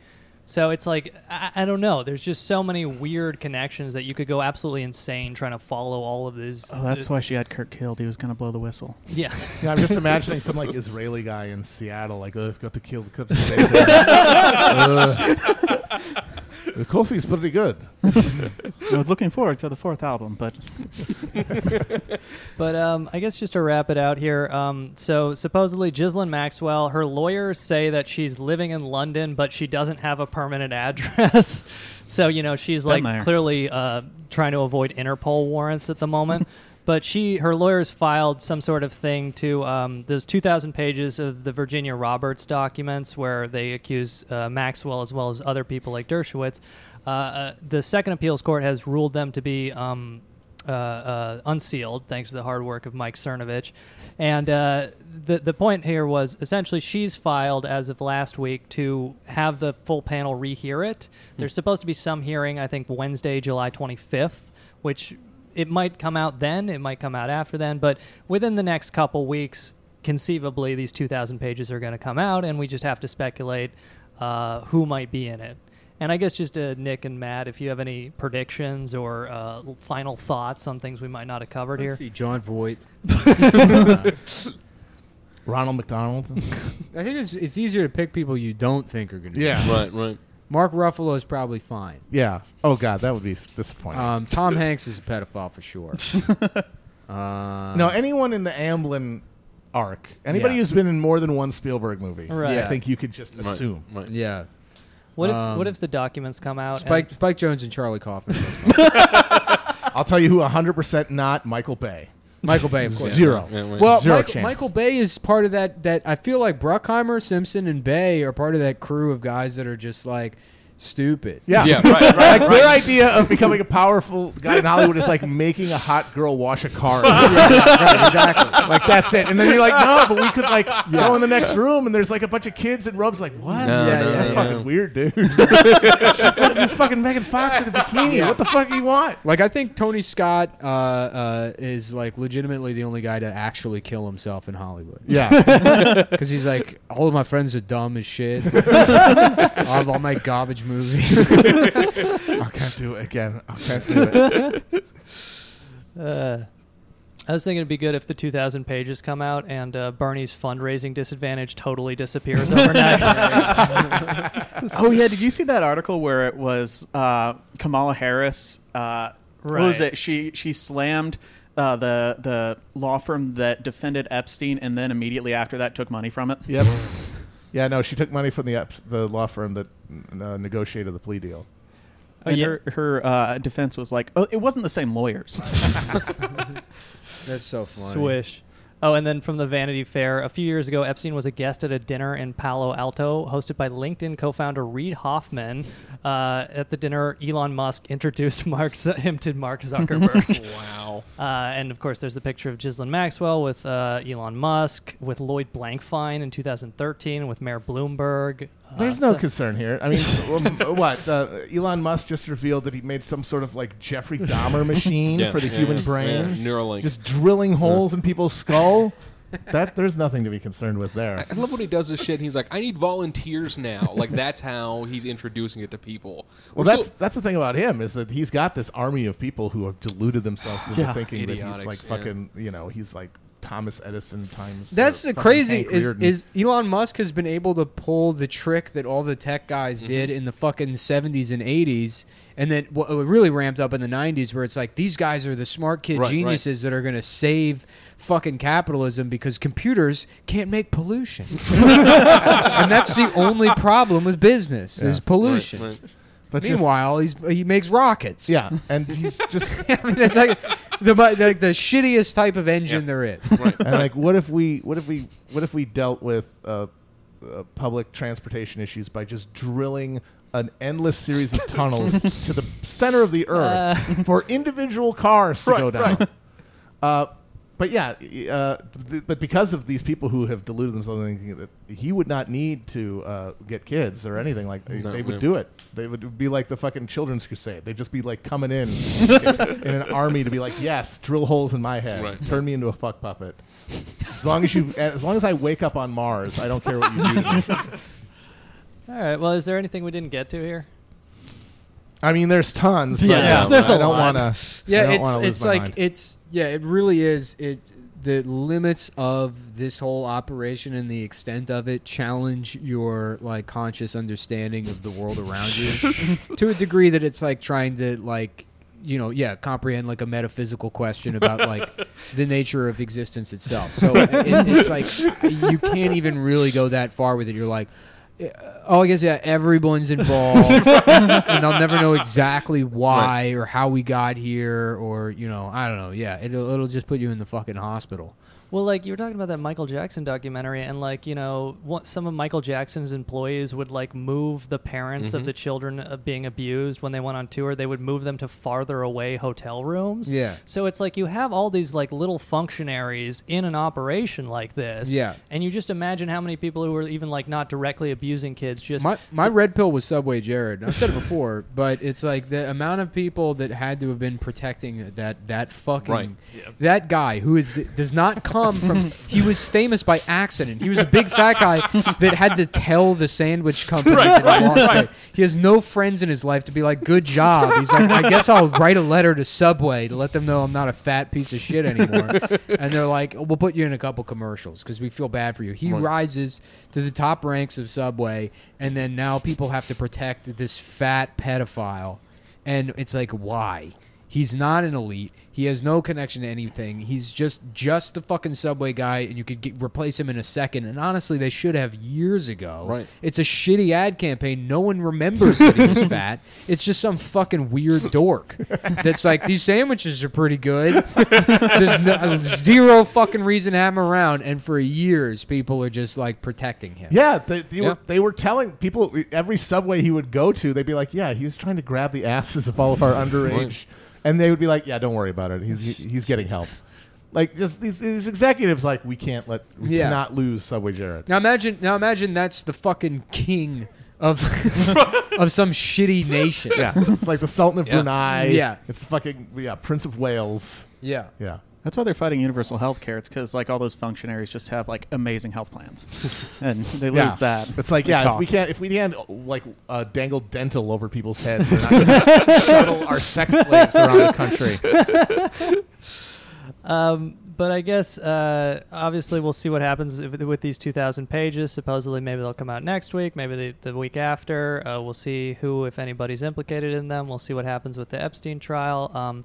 I'm sure you can keep track of what Matt and Nick say on Matt on Chapo Traphouse, Nick on Cumtown, two of my absolute favorite people to listen to. Anything else to advertise or say while you're here? Yeah, I'm selling shirts. This is my business now. I'm selling shirts out of the back of the truck. It's cum.town. I'm going to be parachuting into Interlaken to find Epstein's private chalet that he was keeping there for many years, apparently, so that he could play piano. Speaking of things we didn't get into. Yeah. Oh, yeah. That's He's a piano player. Oh, yeah. Well, he needed that temple to... Yeah. Just the it's just fucking just bullshit. Just be like, I'm sorry. Pizzagate is real. You were right. I'm sorry. I love the pretension of this guy. Like, he's got the career. He's doing what he loves, being the pedophile man. Mm-hmm. But he's also got to pretend to be a genius. He's got to pretend to be a piano prodigy. Yeah. I'm just imagining he's at one of these parties. Everybody's getting ready to go into the back room. They've got the adrenochrome appetizers. And then he just sits down at this, like, $50,000 piano to, like, serenade them. And he just plays chopsticks. And they're just, like, nodding their head like, very good, Jeffrey. Right. Yeah, and so they're like, oh well, he is a classically trained pianist, and it's like, well, who would you say is the best living pianist right now? I don't know. Here, there's Martha Agarich, Argentina. All right, so let's see if she where does she fucking practice piano? And she's one of the best, right? Yeah, the best in the fucking world. Does she have an island she goes to? And then, when even there, she has to go to the southernmost point to go into a weird fucking Egyptian temple. Maybe it was like the Eyes Wide Shut thing where they picked Epstein because they needed a piano player who wouldn't look out behind the blindfold and tell Tom Cruise where the party is. But I guess any other question for our guest? Thank you both so much for being here. So funny, so interesting. You know, I mean, we'll see what happens, but we will. This shit's making me crazy. Or what fails to, yeah. Oh, I emailed Chomsky just to see what he thought. Please let me know when he gets back to you if he does, because I'd be very interested. So I did email Professor Chomsky with the recent arrest of Jeffrey Epstein and media reports suggesting a wide-ranging conspiracy. Do you personally believe that there are elite networks of pedophiles at the highest level of government and business in this country? Thank you for all your work. So I'll let you know if he thinks it's real or not. Yeah, please let me know. Yeah. What if he just stridently denies it? I would be so disappointed. That would be really upsetting. If Chomsky said no, and then you just had to like jettison all this stuff from your mind. Well, never mind. Well, I don't know. What do you jettison? I guess I'll get really into daily fantasy now. Like, I guess I can shake hands with Elon Musk again. He seems like a trustworthy character. Yeah. Did you see that with Andy? Is it Nyo? Oh, the guy who got punched? Yeah. He did Rogan, and he's like affecting Elon Musk's accent. Yeah, I saw that, yeah. He's like, I want to have as good of an interview as Elon Musk did. I guess I'll just talk like him. Right. That's the brain hemorrhage. Yeah, he's like, yeah, they concussed my brain was hemorrhaged. Right. And that's why I talk like this. It now. really had a negative effect on my brain. And he's from Portland, Oregon. He sounds like us. He's from the Pacific Northwest. It doesn't have any fucking accent. Just being weird. Yeah, right. All right. Nick Mullen from Cumtown, Matt Christman from Chapo Traphouse. Thank you both for being here. And with that, this one Grub Stickers. I'm Yogi Polywall. Steve Jeffers. Andy Palmer. I'm Sean McCarthy. Thanks for listening, and thanks to our guests. This was a lot of fun. And if you like us, check us out, Patreon Grub Stickers. Bye. Thanks. Bye. Thanks. Bye. Thanks.